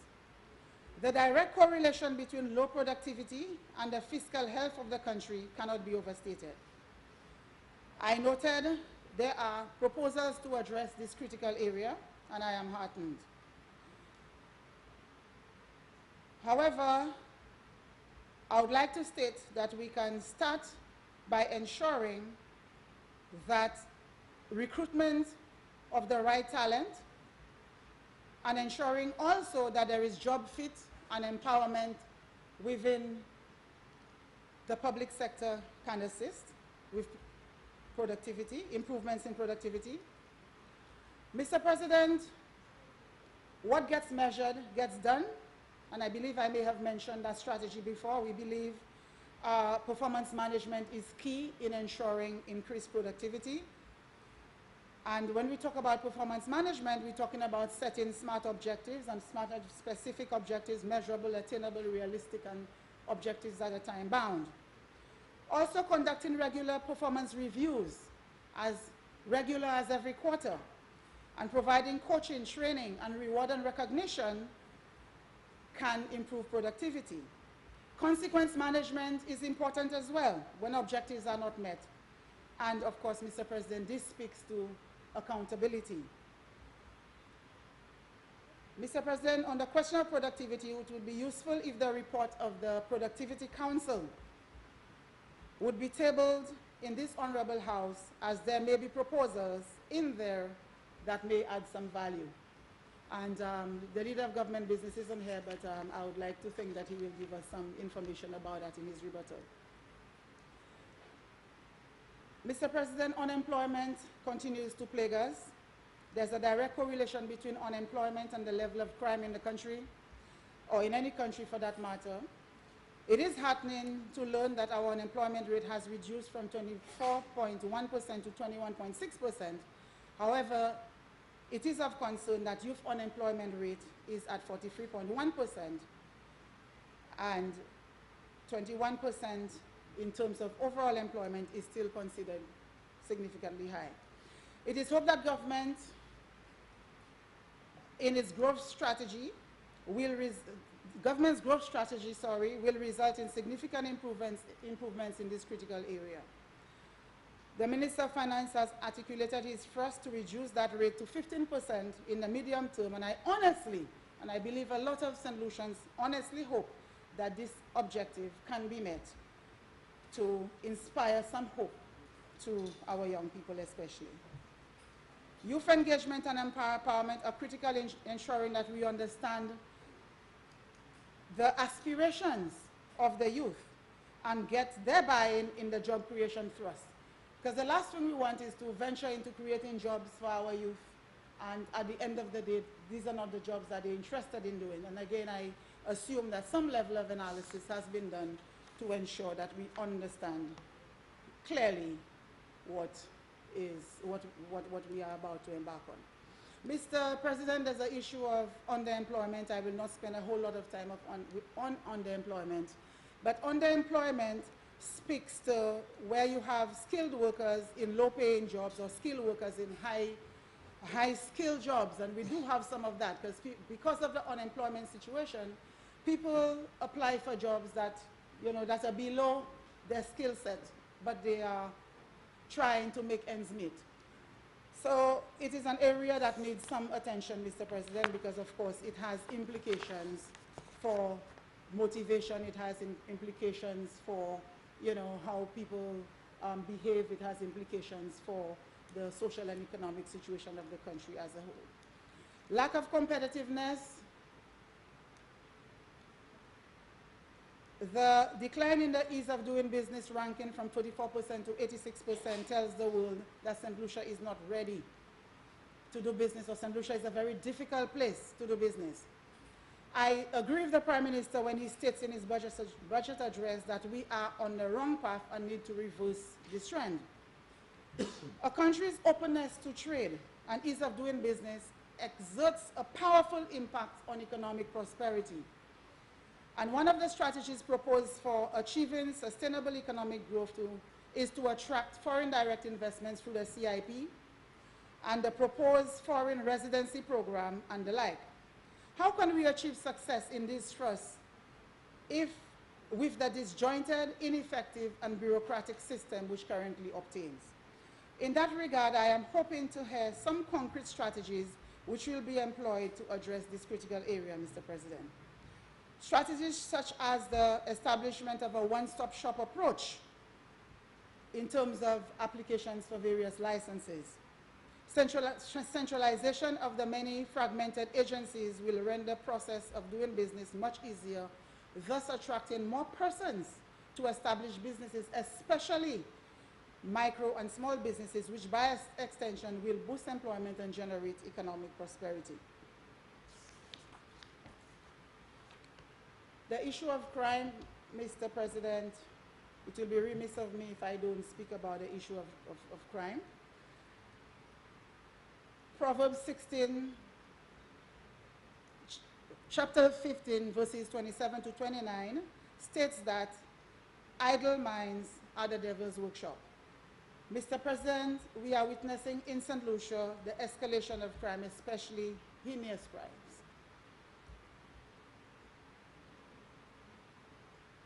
Access to social media has contributed significantly in that regard, and we have been witnessing crimes such as cybercrime, and in that space we're talking about identity theft, defamation, cyber robberies, and so on. Efforts aimed at solving crime is applauded, and I am sorry the Minister of Home Affairs isn't here. But I applaud the efforts. However, there is still some work which we must do as a country to curb the situation. Other root causes of crime need to be examined. We have a situation where we have a degeneration of our core values, Mr. President. We have a degeneration in our ethical standing in the country. All these need to be examined to determine how, as a nation, we can deal with that situation. In the area of high level of public debt and fiscal deficit, Mr. President, fiscal capacity determines a country's ability to finance larger fiscal deficits without jeopardizing macroeconomic stability and debt sustainability. And I am quoting from the World Bank report of 2009. Mr. President, if a country has adequate fiscal capacity, it can maintain public spending, even adopt fiscal stimulus packages, and consequently be more resilient in the face of economic shock. The last IMF report of 2017 under Article 4 consultation on St. Lucia painted a picture which suggests that we need to be acutely concerned about the state of debt in this country.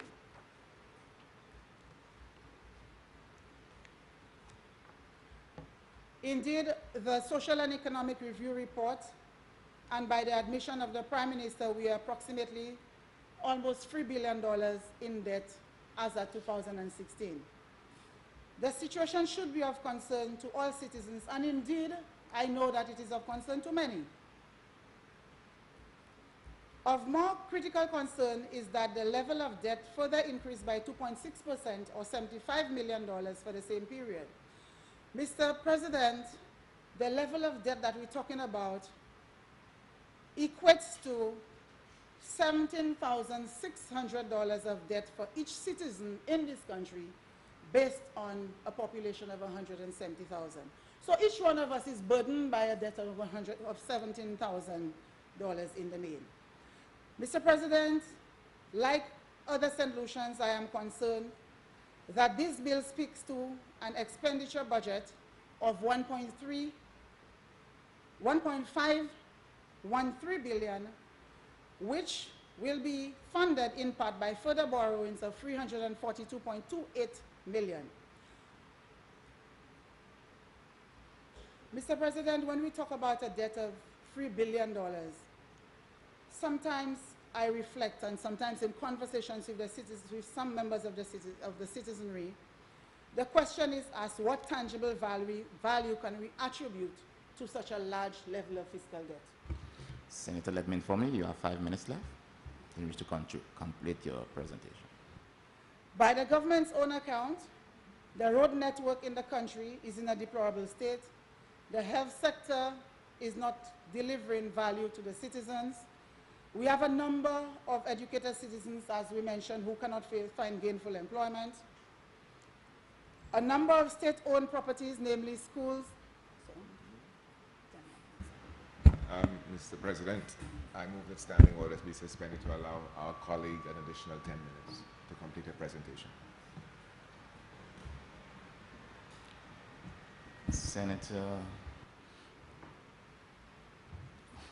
Senator, the question is, how many minutes are you proposing, sir?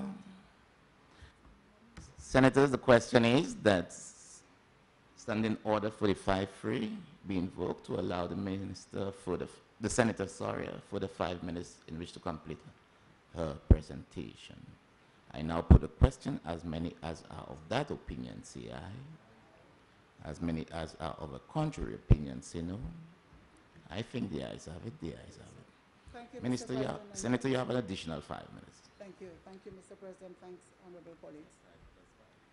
Yes, Mr. President, just to continue the list, the judicial system is understaffed, our water sector is inadequate. Mr. President, the list goes on and on. A number of statutory bodies have recorded losses as reflected in some of the reports that have been tabled here in this honorable house. There are strategies in the budget to address a number of these issues, and it is hoped that these strategies will bear some fruit.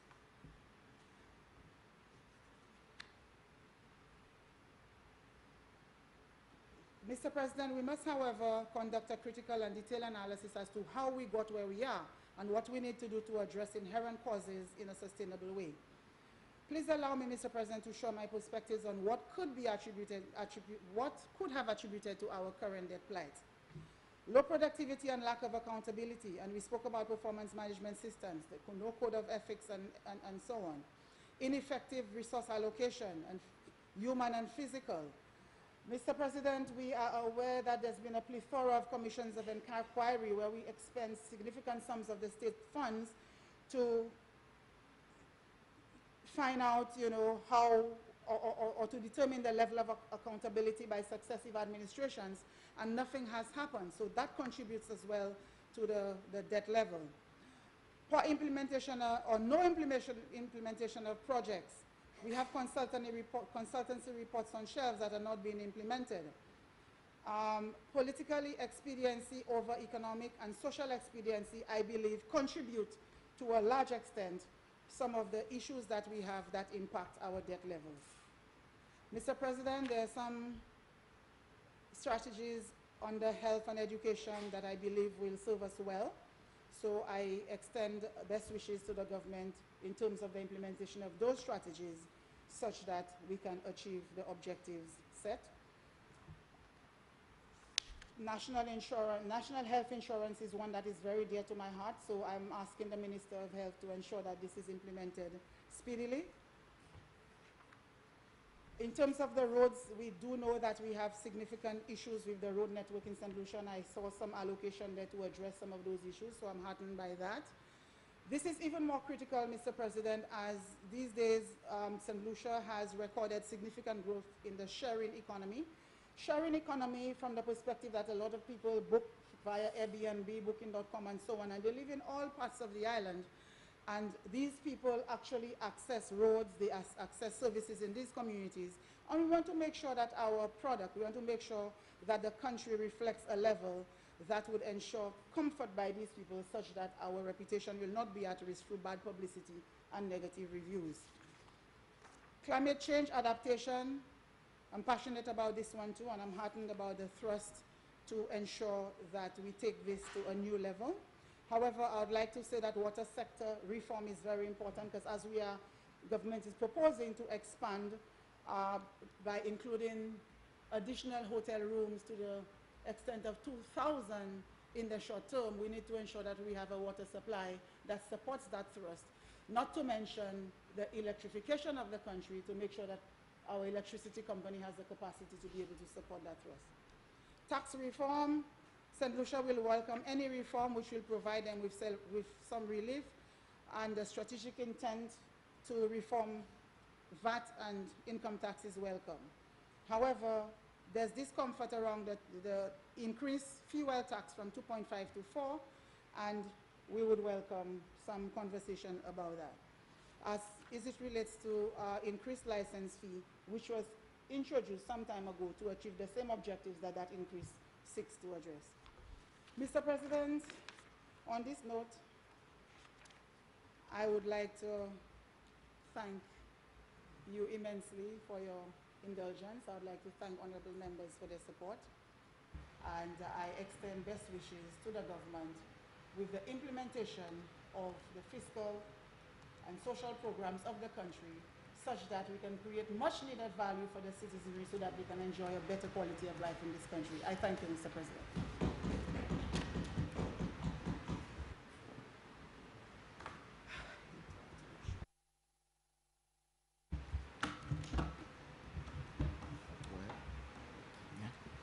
Could I use it, please? Could I use this?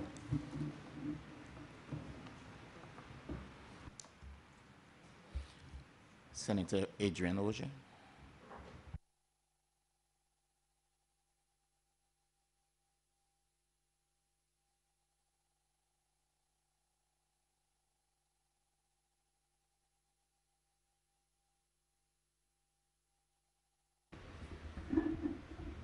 Let's put it to one side.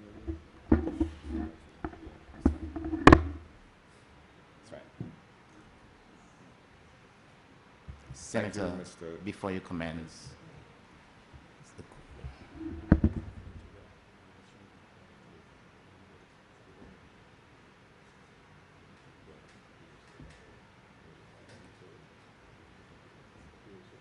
I will be long. Go ahead. Very well, Senator. I'll try to be economical, sir. I wish to thank you for the privilege of addressing this Honorable Senate. My intervention will focus on policy issues and matters of good governance.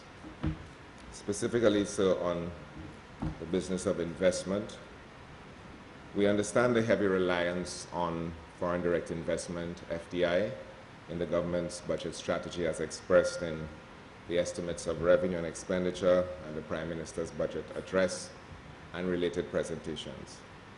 We understand also the need to jumpstart the economy using this particular approach.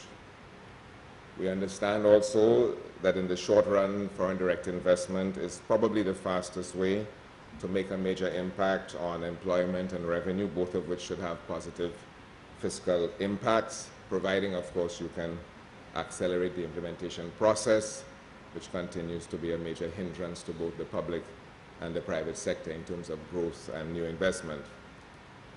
However, Mr. President, when foreign direct investment is linked substantially to the sale or transfer of national assets, strategic national assets held in trust by the government of St. Lucia for the people of St. Lucia, including generations yet unborn, I believe there must be a significant and appropriate level of prior consultation and meaningful engagement of citizens and stakeholders to build consensus.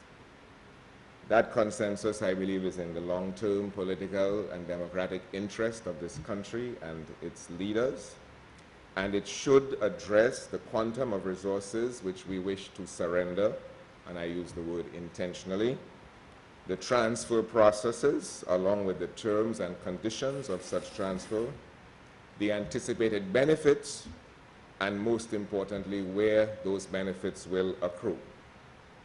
This requires a clear, level-headed analysis of economic and social costs, and all major projects should, I believe, have this process as part of their gestation, and the discussion should take place in the public domain.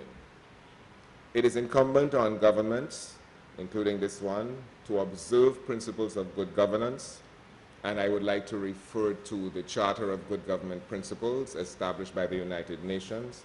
There are 5 or 7 major points that need to be, I think, held in mind as we go about the business of the development of this country. For reference, so if you wish, I can highlight the source. But generally, the principles of good governance are available on the net if you look them up, United Nations Principles of Good Governance. Particularly in that regard, my appeal to government is to trust the wisdom of the St. Lucian people. Do not treat them as casual bystanders who are hungry and therefore without principle or dignity.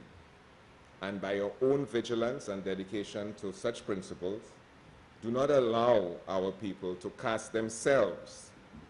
Sometimes we are oft willing to do that, to cast ourselves into the role of adversaries in the development process. Our economy cannot afford this climate of constant warfare. Our democracy cannot tolerate this climate of constant adversarial politics. Mr. President, let me refer briefly to just 5 of the major principles of good governance. Legitimacy and participation, which means that citizens should have a voice in decision-making, either directly or through legitimate intermediate institutions. Shared vision, number 2. Leaders and the public must share a broad and long-term perspective on good governance, along with a sense of what is needed for such development. There must be an understanding of the historical, cultural, and social complexities in which that perspective is grounded. 3, responsiveness.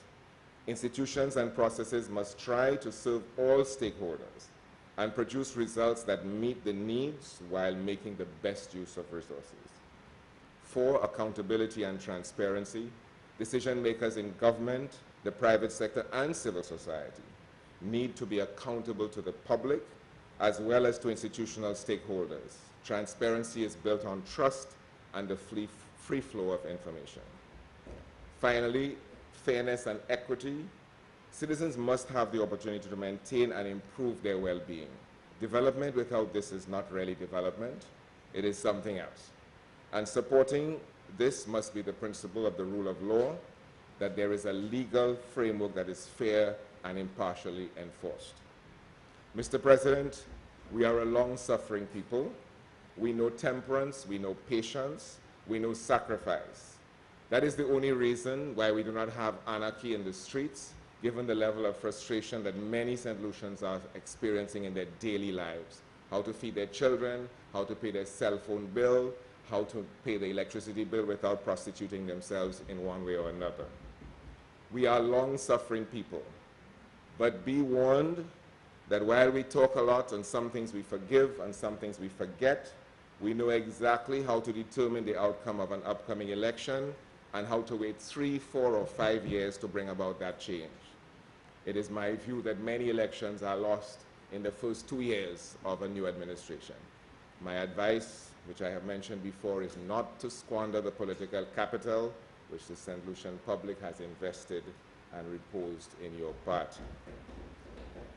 I recall, Mr. President, if you allow me, the experience of Sir John Compton, who, upon gaining a one-seat majority, returned to the electorate to ask for more. They gave him exactly the same result and said, work with that. And I believe that St. Lucians are increasingly aware of the power of their franchise and are not prepared to compromise it. So my advice again is to invest wisely the political capital which has been given to the government.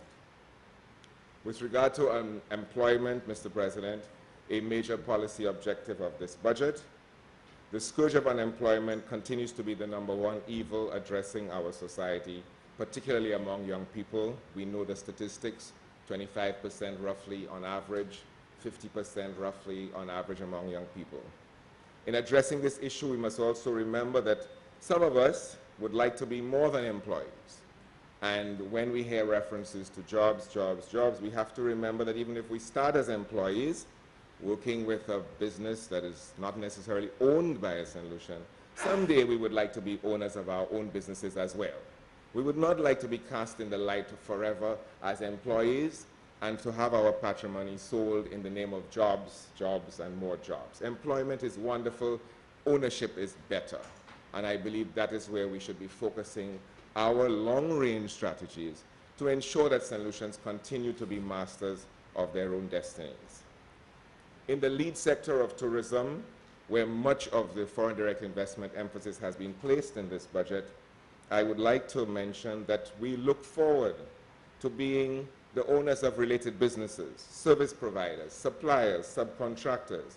We want our government to remember this and to make sure that there is economic space for our businesses, our people, young and old, mid-career, entry-level, and thereafter, to participate meaningfully in the country's future.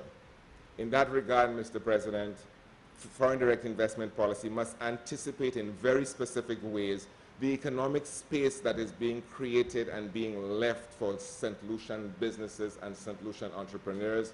While we are busy creating wonderful projects, we cannot have a situation where there is incidental space, because that incidental space will be occupied by others. We have to make specific provision for the participation of St. Lucians in the development of their country. And what we are having a lot of the time is that because certain sectors are incentivized and certain types of investors are incentivized, their economic leverage is greater than the rank and file citizen, and this should not be a facet of our economic development policy. We have to make provision for specific space. So we have to ask ourselves, when will shares be offered to the public? How will local businesses be included? What is the impact on the labor market? What is the impact on the banking system? How can reserves and resources within the economy be embraced and be deliberately included in our foreign investment strategies? We are seeing a significant, possibly unhealthy horizontal and vertical integration within the tourism sector in particular. This is very worrisome and needs to be rebalanced. Tourism investment is no longer just about accommodation. It is no longer about the provision of room nights. Large tourism investors are also engaged directly in travel, tours, transport, water sports, boating, boutiques, entertainment, horticulture, procurement, distribution, photography, weddings, and the list goes on. And these are areas which used to be specifically reserved for nationals, both formally and informally in legislation, which has become largely, I think, ignored. We have to rebalance this and make sure that when we are encouraging lead sectors like tourism, but there are others, to be major beneficiaries of our incentive and tax policies, that specific space is made available and reserved for national businesses and nationals of this country. We need to create new space for the very people we now see as employees to grow into new roles, not incidentally. We need to have proactive strategies for them to learn and grow and become equity partners in the development of the entire economy.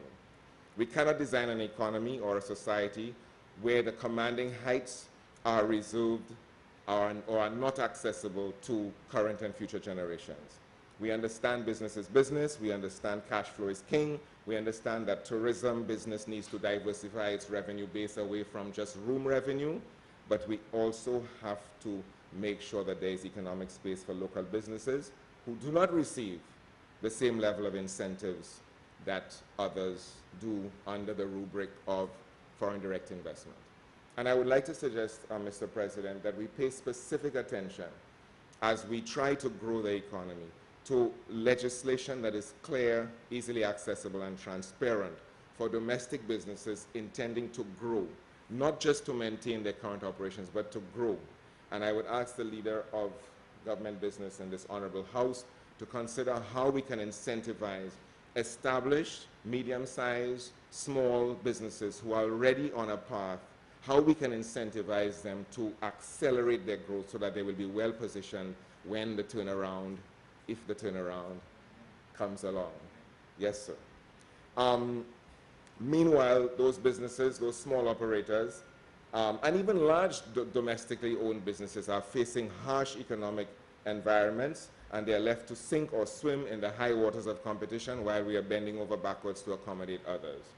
I am appealing here, Mr. President, for a review of the incentive regime available to and accessible by small and medium-sized enterprises which are driving or capable of driving growth in this economy. We need to enhance their economic contribution to the recovery and to the tourism sector in particular. In that regard, Mr. President, I would like to mention the draft incentives bill for the creative sector. Madam Minister may be able to inform us at some stage. That bill was drafted at least 2 years ago, and it has not seen the light of day as far as I am aware. But the creative industries is supposed to be a major policy, a major pillar of the economic strategy, at least it was under the last administration. A lot of money was spent. I'm not sure there's any visible progress to show for it so many years later. And we now need to see where is that incentive bill and how is it going to help to liberate the tremendous potential of the creative sector, which has been languishing for some time. And we would be aware of recent uprisings in the sector where people objected to having their futures determined outside of themselves. And voices were heard and meetings were convened, again on the defensive. A little bit too much of that, I would say. But we need to look at that sector. Moreover, about 4 years ago, maybe 3, there was a harmonized incentive regime drafted by CARICOM, proposed to governments, adopted by governments, which looked at a harmonized system of incentives for the creative industries. And as far as I'm aware, this has not seen the light of day either, certainly not in St. Lucia. Mr. President, I would like to also mention that there seems to be a plethora of overlapping agencies in this new dispensation. There are agencies, there are foundations, there are ministries, there are state companies, private companies operating in the creative industries sector, and there is confusion in the institutional landscape. I would like to recommend that mandates be clarified, products and services need to be redefined and redesignated, funding priorities need to be clarified and streamlined, and the training and development agenda in particular needs to be given new emphasis. And with regard to the new suite of festivals, within festivals. There is urgent need for clarity of product and market. I don't think we have got it right yet, and I would like to recommend a consultation, a broad consultation, to get this thing right, because a lot of small businesses suffered in the months of May and June that should have been prospering. The intention is good, but the implementation needs some clarity, and we should not be afraid to say so. It would be useful for us to also mention here, so the lack of debate in the lower house. Mr. President, I think it is fair to say that a considerable portion of St. Lucians are still waiting for presentations and explanations of details, particularly at ministerial level, regarding the policy and expenditure priorities of the government. And while parties may not feel that they are accountable to each other, we are all accountable to the people of St. Lucia. And this should not be a feature of our small island politics, that we omit a debate, a presentation, and explanation of what we are going to do and how we are going to do it, so that the people can be engaged in the business of government. We have been left waiting and wanting for this conversation to be initiated by our elected leaders. For many, it is the only substantial interface that they have through radio, television, internet, talk on the street corner, debate on the block. This is what the people need. So whether some are here or some are not here, do not fail to tell us what you have in store. In a related question, Mr. President, I would like someone to enlighten us on the appointment of members to the Integrity Commission and to the Public Accounts Committee. I believe that some enlightenment would be useful. These are both checks and balances in our democracy, and I have not heard anything to update us on that. On the business of liquidity in the domestic financial system, Mr. President, I would like to refer to the comments by my colleague, independent senator, and note in that regard that while we are in a tight economic situation, driven largely by fiscal constraints within the public sector, there is something of a dichotomy in our economic profile, because there is in fact excess liquidity in the banking system. So there's money in the country, and it's lying idle for want of better projects. It's at very low interest rates, and it requires a better fiscal environment for it to be deployed. But there is 2% money sitting around in the banking system doing virtually nothing. At any rate, Mr. President, that money belongs largely to St. Lucians, and I would like to stress that we may well have the means to finance some of our recovery, some of our own recovery. Let this be remembered when government is contemplating its foreign direct investment, when it is contemplating its sale of shares, its sale of public assets. And in that regard, I want to mention specifically the banking sector. Government has significant interests there, which may or may not be liquidated. The private citizens of this country may well be in a position and should not be left out of any share offer. I wish to suggest, Mr. President, even more specifically that the Honorable Leader of Government Business consider convening a domestic growth and investment forum or conference, so that both the public sector and the private sector can share information on upcoming projects and objectives, investment, etc. That way we can make sure that public and private sector agendas are compatible and they are mutually supporting and reinforcing. It would not be to anyone's benefit to have government and the private sector investing at cross purposes. So I would like to suggest that, sir. And if there is a way to consider the drafting of this growth-oriented incentive regime, which is available particularly to small and medium-scale businesses in our own economy, try and get those businesses moving, because the economic landscape is constrained, and I would not like to see a situation where we don't think our own people are capable of financing themselves out of economic depression. In reference to my earlier comments on good governance principles, I think that such an approach is participatory, it breeds transparency, responsiveness, and brings people to the table who may not otherwise have a voice. And to conclude, Mr. President, in pursuit of our own development, while we will also seek the assistance and support of friends and colleagues elsewhere beyond our shores, and we looked for bulk responses Sometimes we look for elusive messiahs who turn out to be fraudulent, but we must first rely on ourselves and on each other to do for our nation things that we can and must and should do for ourselves if we are to preserve our nation, our sovereignty, and our dignity. Thank you very much, Mr. President.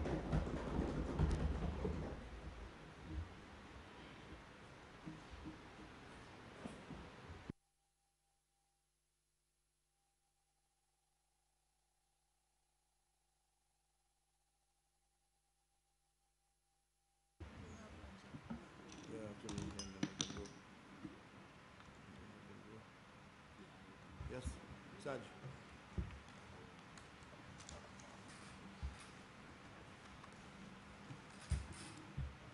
Senator, the Minister for Home Affairs, Justice and National Security.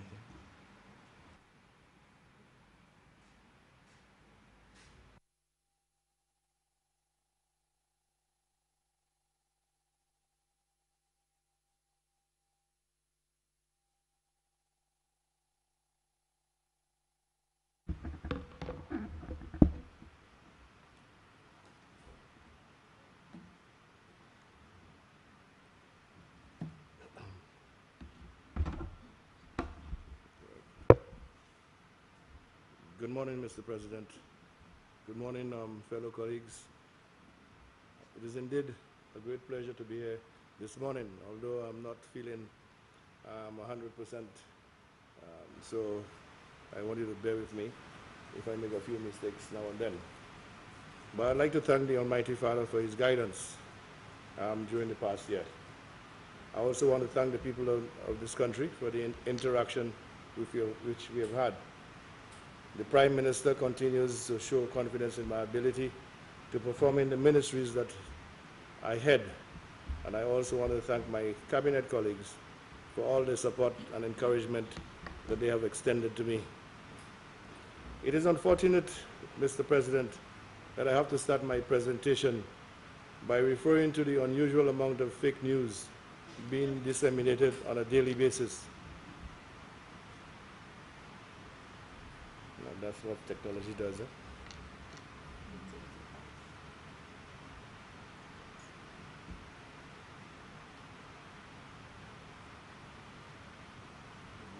That's what it does. Yeah, huh?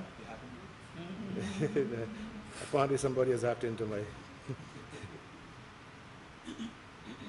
my apologies.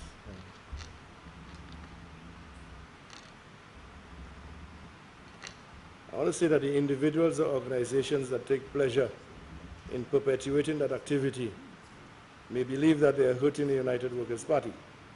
But let me state categorically that some may affect the party, but invariably it is our beautiful St. Lucia that will bear the brunt of any fallout.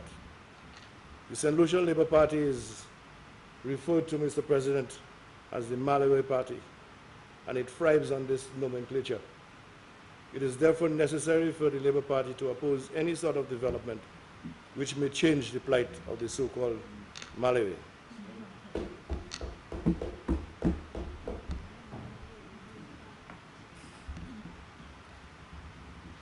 Mr. President, we must never forget in our history that it was the Honorable Kenny Anthony, Prime Minister at the time, who said that he was going to write to investors, foreign investors, not to invest in this country. This Labour Party has always been pregnant with opportunities and plans for St. Lucia when they're in opposition. But when in government, they cannot deliver. And like the Prime Minister said, they seem to have what you call labor pains. I just want to give you just a few of the projects that they attempted to do, but were unsuccessful. The Black Bay development, the Sabwisha development, DSH, and yes, DSH. Mr. President, all members of the opposition are all full of sound and fury, but then signifies nothing. When you had the leader of the opposition, the member for Castries South, and of course the member from Labrie, we understand how angry and empty they sound. They portray themselves, Mr. Speaker, Mr. President, as bastions of morality and honesty. But time, I can assure you, will inform us soon enough. Let's look at the history of the Labour Party when it comes to the development of our country. There are some of the developments implemented by the United Workers' Party that were opposed by the St. Lucia Labour Party. And I just name a few. The Hess development in Cul-de-Sac, the marina at Groseley, the causeway at Pigeon Point, the John Compton Dam, the Sanssouci housing development, the Renora International Airport development, the Castries redevelopment project, and the Point Seraphine development. With the first 5 mentioned programs, Mr. Speaker, the government at the time remained resolute, and the fruits of those projects are now being enjoyed. I can inform you that, like Sir John Compton, when he moved with alacrity, this government will not be deterred from our development programs. Mr. President, juxtapose the above-mentioned initiatives and the actions of the Labour Party when in government. Rochomel, Grindberg, Le Paradis, Fenrel, cost overrun on the highway from Viewport to Soufre, the Lamberts, Badawanj Bridge, thank you, colleague. The government has spent over $2,200,000 on students, the Lambert students. Thanks to our present DPP, we are able to deal with this matter in a manner where the students were able to be compensated.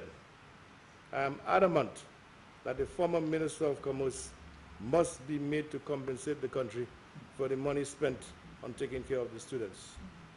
It must be remembered that a senior officer who was leading the investigations at the time was unceremoniously removed from the investigations and transferred. What do you call that sort of behavior by a government? Mr. President, I am presently studying a case in one of our Caribbean countries where the Privy Council has stated that the Attorney General of a country can take action in tort against former ministers of government who caused the state to spend money uselessly to recover that amount. The former Minister of Commerce and the Prime Minister, former Prime Minister, should take note. Mr. President, they describe persons who oppose them with names like media terrorists, Chuzusu, the most frightening development in the politics of this country. Today, they embrace the once frightening individual as the best thing to happen to St. Lucia. This is the modus operandi of the Labour Party, Mr. President. They know how to oppose. And I would like to advise the people of this nation to keep them in their comfort zone. This is where they perform. That's right. Mr. President, we talk about victimization, but it appears that they have very short memories. As a member of the Labour Party, I was made chairman of Sports Incorporated. I worked hard without any remuneration. But as soon as I decided to join the United Workers' Party, I was immediately dismissed, along with other members perceived to be Flambeau supporters. The workers of the Castries City Council were dismissed because they were perceived to be Flambeau supporters. The Labour Party, when in power, sidelined the career civil servants and brought in the chosen permanent secretaries. Lately, one of those chosen permanent secretaries have decided to take the government to court. He was taken out as cabinet secretary and sent to the Ministry of Labor. No pun intended, Mr. President. Today he is taking the government to court. And we need to ask the question.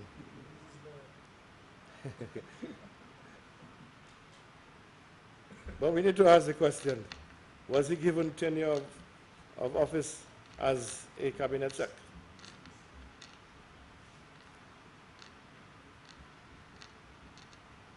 Again, technology is forsaking me, Mr. President.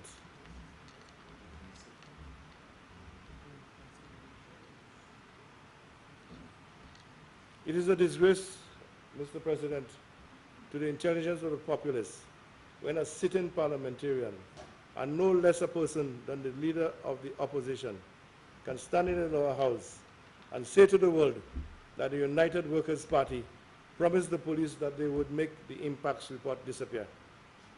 But looking at the estimates of expenditure of 2016-2018, we will see on page 447, recurrent expenditure, grants and contributions. You will see that the impacts is a regional organization where a sum of $266,251 is made to that institution. On page 449, Mr. President, you would also see the regional security system, which is given $2,551,349. So this is just a regional institution, and the government is duty-bound to deal with it. IMPACTS is a regional entity. The acronym IMPACTS means Implementation Agency for Crime and Security. And it is similar to other regional entities like the University of the West Indies and sub-regional entities like the RSS.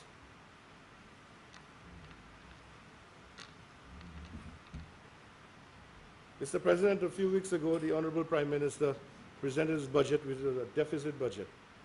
It is important to know that all cabinet ministers, when discussing that budget, had to take a cut. The Ministry of Home Affairs, Justice and National Security were not spared. I will be having discussions with the head of the department to formulate strategies as to how we would be able to deal with the amount of finance that was given to us. Mr. President, during the last election, one of the most dominant issues was the impacts report. This report was prepared by officers appointed by the Director of Impacts, Mr. Francis Forbes. That report was handed directly, Mr. President, to the Honorable Prime Minister, Kenny Anthony. And as I have indicated previously, that this government, forget about what he did, but this government has to deal with this issue. As a consequence, we appointed a Director of Public Prosecutions and a Deputy Director. There were persons who questioned the appointment of the DPP on a one-year contract. But this was a mutually agreed contract, and we expect that at the end of the first year, renegotiations will take place, Mr. President. We also want to inform the public that the independence of the DPP is absolute. Understandably, there will be discussions between my office and that of the DPP on administrative issues. I will not get personally involved in the day-to-day running of the DPP's office. Neither will I attempt to nudge him in any particular direction. I know that all parties involved in the impacts report are anxious for closure. So I implore my people, Mr. President, to give the DPP the time he needs to make the correct and proper decision. I now move on to deal with the departments of which I have superintendents over. The Fire Service Department. These men and women, Mr. President, have been performing their duties under heart-wrenching conditions. I want to thank those officers for their invaluable service to the country.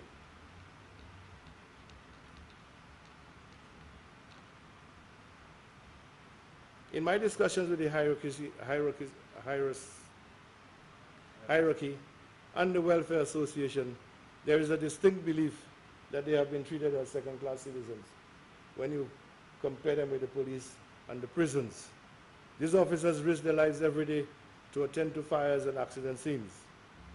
There is no major changes in the service from time immemorial, and these changes have to be made now. And I intend, Mr. President, to do just that. In that regard, my department will work with the Honorable Attorney General to look at the Fire Service Act to make the necessary changes that reflect a modern fire service. Mr. President, some of the burning issues, again, no pun intended, are as follows: promotions. We are looking forward in developing a promotion policy similar to that of the police. I've indicated that the imbalance in the hierarchy of the fire service must change. There are too many male persons dominating the hierarchy of the fire service. And I want to make it look, it has to be more transparent, and more representative, similar to what happens in the police force and at the prisons. We would look at the standing operation procedures. We look at staffing issues. We just recruited 40 officers last November, but these 40 officers were just there for replacement. So they really don't have the numbers that we are looking at. So we're looking to see where we can recruit a few more of those officers. Policy on driving with the fire service. I know this is a specialist area.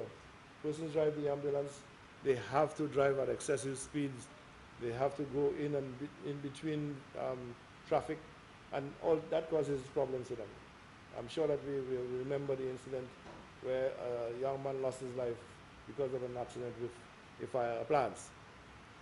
Unfortunately, the police has had to charge him for motor manslaughter. We need to look at the conditions of the fire stations.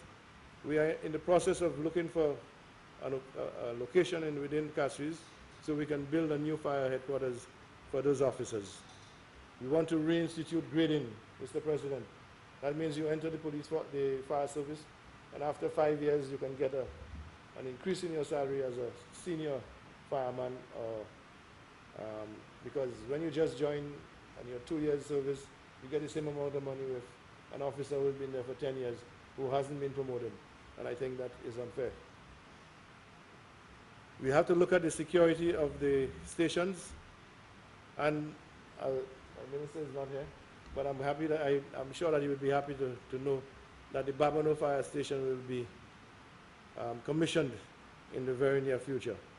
The Prime Minister in his budget made an allocation of $1.9 million to purchase ambulances and fire trucks.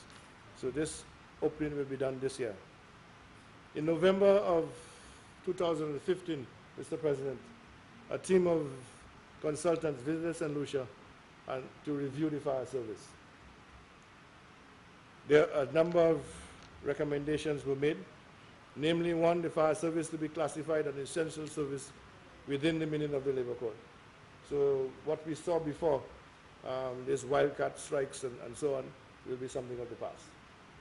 Recruit and train retired fire officers local to the fire stations to support and augment full-time professional staff. Again, the staff members at the stations, different stations, are not sufficient, and if there is a fire, these trained officers can come in and support and will be paid every time that they assist. The Public Service Commission will delegate authority for discipline and grievances to the fire chief, similar again to what the Commissioner of Police has. Commissioner has powers of discipline and promotion from the rank of constable to inspector. The fire chief has nothing like that. He doesn't hire, he cannot fire, he can't discipline, he can't do anything. And so we realize that there's a lot of indiscipline within the organization, and I'll be looking forward for the Public Service Commission to give some of that power to the fire chief. At this juncture, I must thank and officially congratulate Mrs. Cheryl Francis, who is our consulate in Canada, for the amount of work that she has been doing in that regard, looking for all sorts of stuff for the fire service, the police, and bodily. Bodily correction, again, I think that the management of the facility must be commended and congratulated for the manner in which they have been able to deal with the myriad of issues which confront them on a daily basis. Some of those issues are overcrowding, illicit drugs, staffing issues, transportation, a dilapidated kitchen, etc. Mr. President, despite those challenges, the management team and officers have been able to keep peace and tranquility at the facility. A number of social activities have been organized and successfully implemented, and I'm sure that my colleague here, Independent Senator Mrs. Francis, will be happy to hear that. Some of the ongoing education programs are literary nights, football competition, and a family day. The management will be looking to acquire some more land to augment what they are doing on the present farm project. We would like to encourage the team to continue the good work. Mr. President, the budget makes provision for the facility to get a few vehicles, at least 3 14-seaters to transport the staff. We're also looking at overseas training for some of the senior officers. That has started, but we want to continue a little further. The Royal St. Lucia Police Force.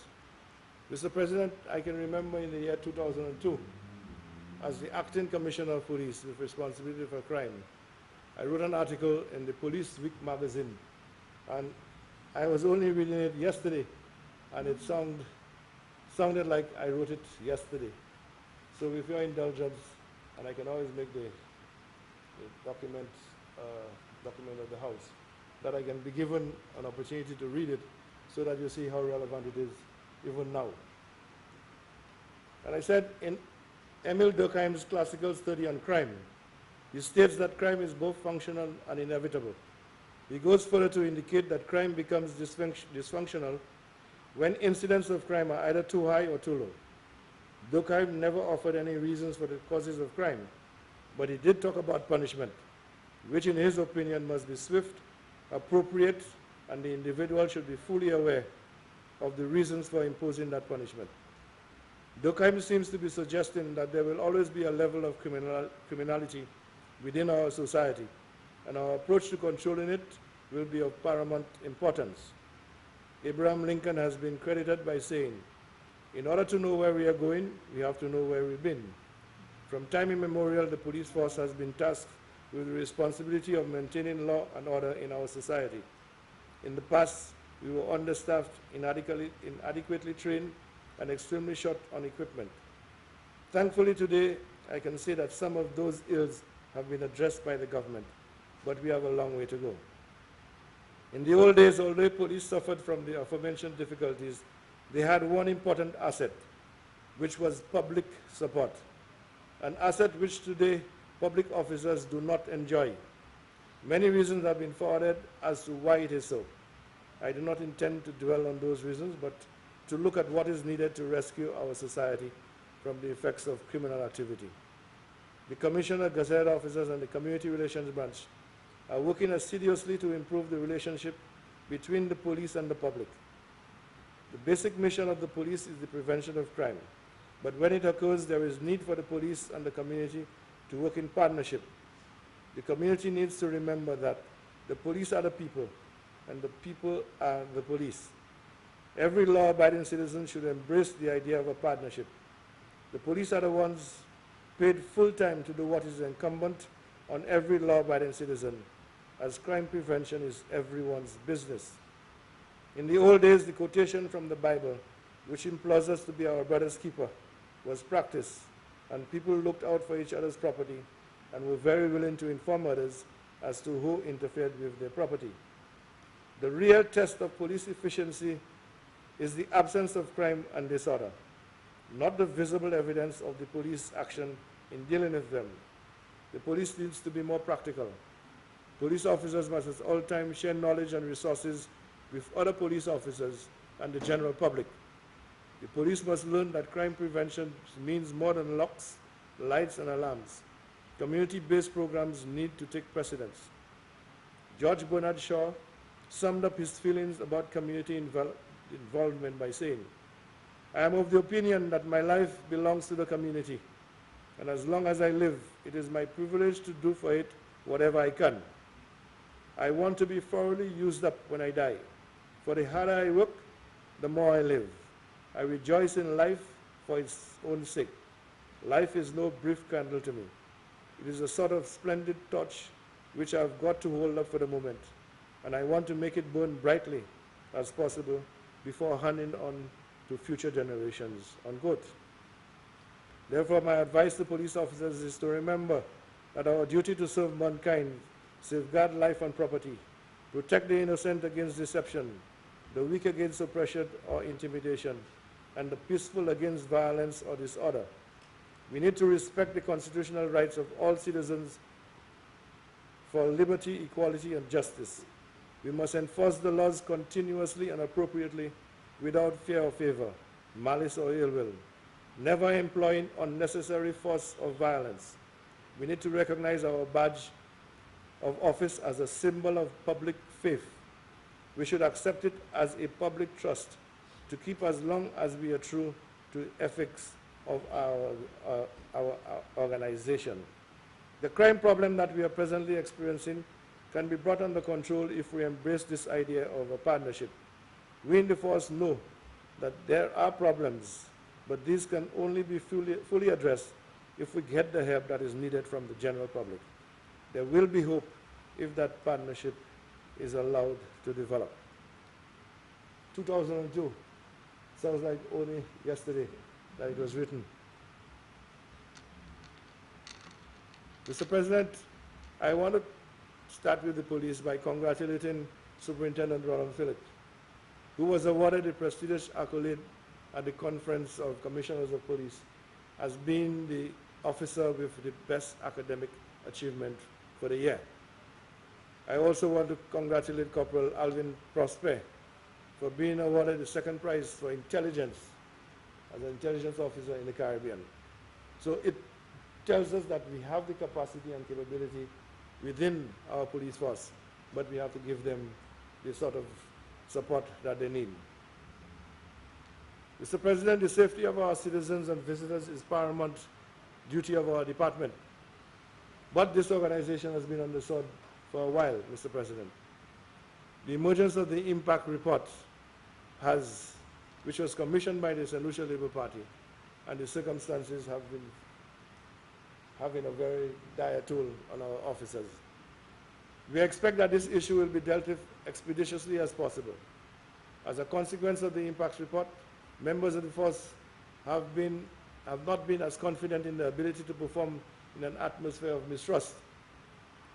Against this background, Mr. President, I must publicly thank the hierarchy and rank and file of the police force for the invaluable work that they have been performing.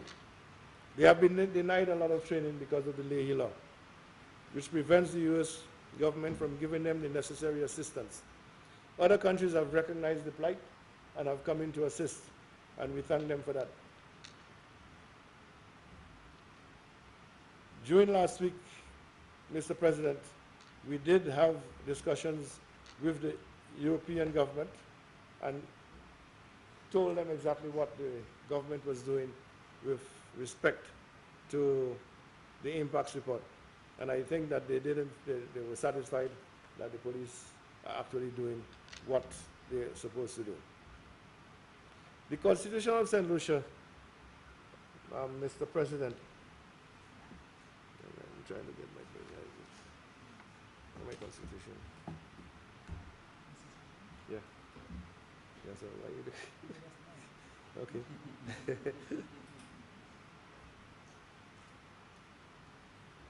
This is it. Yeah, you're getting that. Page 8 of the Constitution, paragraph 2. Protection of life and property, a right to life and property. A person shall not be deprived of his life intentionally, save in execution of the sentence of a court in respect of a criminal offense under any law of which he has been convicted. A person shall not be regarded as having been deprived of his life in contravention of this section if he dies as a result of the use to such an extent and in such circumstances as permitted by law of such force as is reasonably necessary. And it gives you the reasons when you can use force. A, for the defense of any person from violence or for the defense of property. B, in order to effect a lawful arrest or to prevent the escape of a person lawfully detained. C, for the purpose of suppressing a riot, insurrection, or mutiny. Or D, in order to prevent the commission by that person of a criminal offense, or if he dies as a result of a lawful act of the law. There is always a right and wrong way to execute your duties, Mr. President. But my advice to the police officers is to follow the proper procedure and establish protocols, and their actions will be justified. The rule of law must always be paramount in our minds. The rights of the individuals must always, and I insist, must always be respected, Mr. President, regardless of creed, color, religion, belief, or political affiliation. The government is in the process of dealing with the following initiatives. One, the OECS Court of Appeal headquarters, and I'm sure that's music to your ears, Mr. President. Two, the temporary Court of Justice building, which is causing a firestorm, but I suspect my friend next to me will explain a little more when it comes to the culture aspect of removing the cultural center and placing a temporary Court of Justice in that area. The forensic lab, as we know, has reopened partially. The Prime Minister has promised me that he's going to get some money for me so that I can rebuild and to open it fully by the end of this year. There's also a project on with the OECS governments in looking at the lab in Antigua and partnering with the lab in Antigua. So we will be doing some of the analytical work, and the lab in Antigua will be doing some. So it's going to be an OECS and a regional lab. So this is good news for us. The training of senior officers, they have missed that sort of training, and so we're looking to make sure that they can do that. And that includes having exchanges. So our senior officers will go to Jamaica, Barbados, Trinidad, and spend some time with the senior officers there, seeing how things are being done. So when they come back, they would like to do that. We also are now looking at border control, which is going to encompass the Immigration Department, the Marine Unit, the Quarantine Division of the Ministry of Agriculture, and I think the Marine and Customs. So I just want to refer, Mr. Speaker, to the statement by the Prime Minister in his budget, which can be found on page 28. Improving security and justice. Madam Speaker, this government will work to improve the administration of justice and the security of our country, St. Lucia. St. Lucia courts have been without a home for some time, which has resulted in delays in the hearing of cases and the rising remand population in the prisons, and continues on page 29. The courts will be temporarily relocated to the grounds of the National Cultural Center. A temporary structure will be erected to house the family court, First District Court, the High Court, Magistrates Court, and the offices of the Director of Public Prosecutions, while the National Cultural Center will be relocated to an alternative location, and we are in the process of discussing that location. Madam Speaker, the Office of the Director of Public Prosecutions has been short on resources for some time. This has hindered the pace at which cases can be handled. We will strengthen the Office of the Director of Public Prosecutions through adequate staffing and the provisions of other enabling services as proper equipment. This will further assist with the reduction of the backlog in cases. Madam Speaker, we can report that with the appointment of the new DPP, significant progress has already been made in reducing the backlog of cases, and I would like to publicly congratulate him and his department on the success thus far. Madam Speaker, I'm pleased to report the forensic lab reopened during the financial year. We expect this to assist the Royal St. Lucia Police Force in their crime-fighting efforts. In addition, we will increase the resources of the Royal St. Lucia Police Force by training 46 recruits and providing additional vehicles and other much-needed equipment. We cannot keep expecting our police to perform better if we do not give them the necessary support and tools to perform. Madam Speaker, through our intelligence-driven crime-fighting strategies, we aim to increase surveillance within the city of Cassis with the installation of CCTV cameras throughout the city, particularly in areas prone to crime.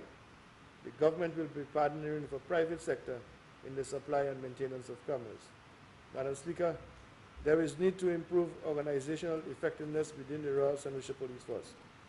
A number of senior officers have retired, and it is the intention of my government to establish a leadership training program to ensure proper succession plan and to provide effective leadership at all levels of the force.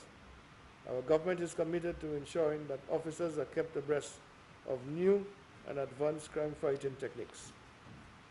Honorable Minister, let me inform you, you have 15 minutes left. I should be finished. Thanks.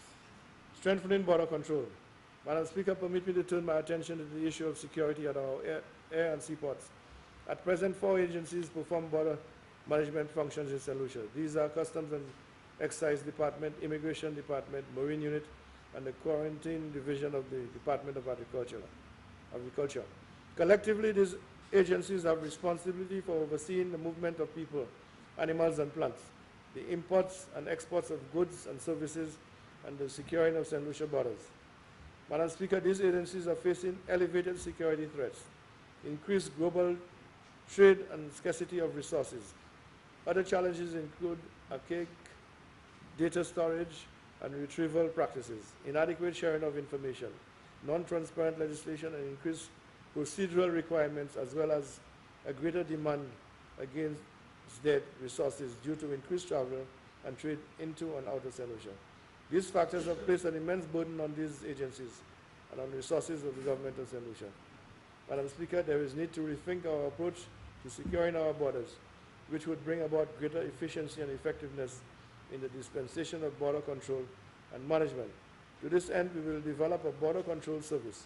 This agency will be responsible for border management and the processing of people, goods, plants, and animals at all ports of entry, customs and immigration services, enforcement of relevant legislation, protection of St. Lucia's borders. Madam Speaker, we expect that the formation of one agency with responsibility for border management will correct many of the existing efficiencies. To this end, the committee has been set up with representatives from key agencies to examine the options for the establishment of a border control service. Mr. Speaker, Mr. President, there's only one more thing that I would like to talk about, and that is the Cannabis Committee, which was set up, and they are working.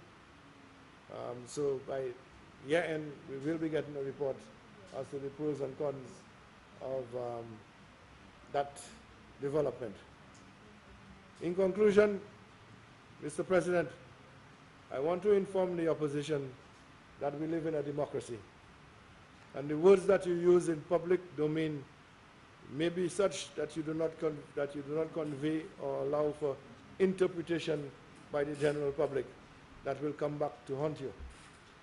As the Minister with responsibility for peace and tranquility in this country, I can promise that the law and order will be maintained at all times. Thank you.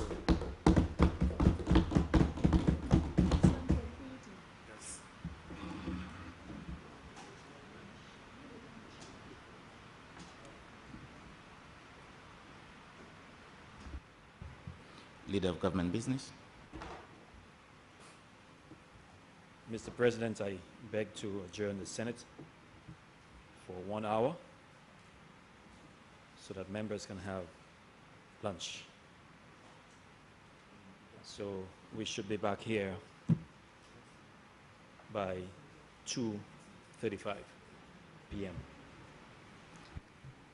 Senators, the question is that the sitting of the Senate be suspended until 2:45. I now put the question. As many as are of that opinion, say aye. As many as are of a contrary opinion, say no. I think the ayes have it. The ayes have it. Senate suspended until 2:45. And this concludes the morning session of the Upper House of Parliament of St. Lucia, or which we more commonly know as the Senate.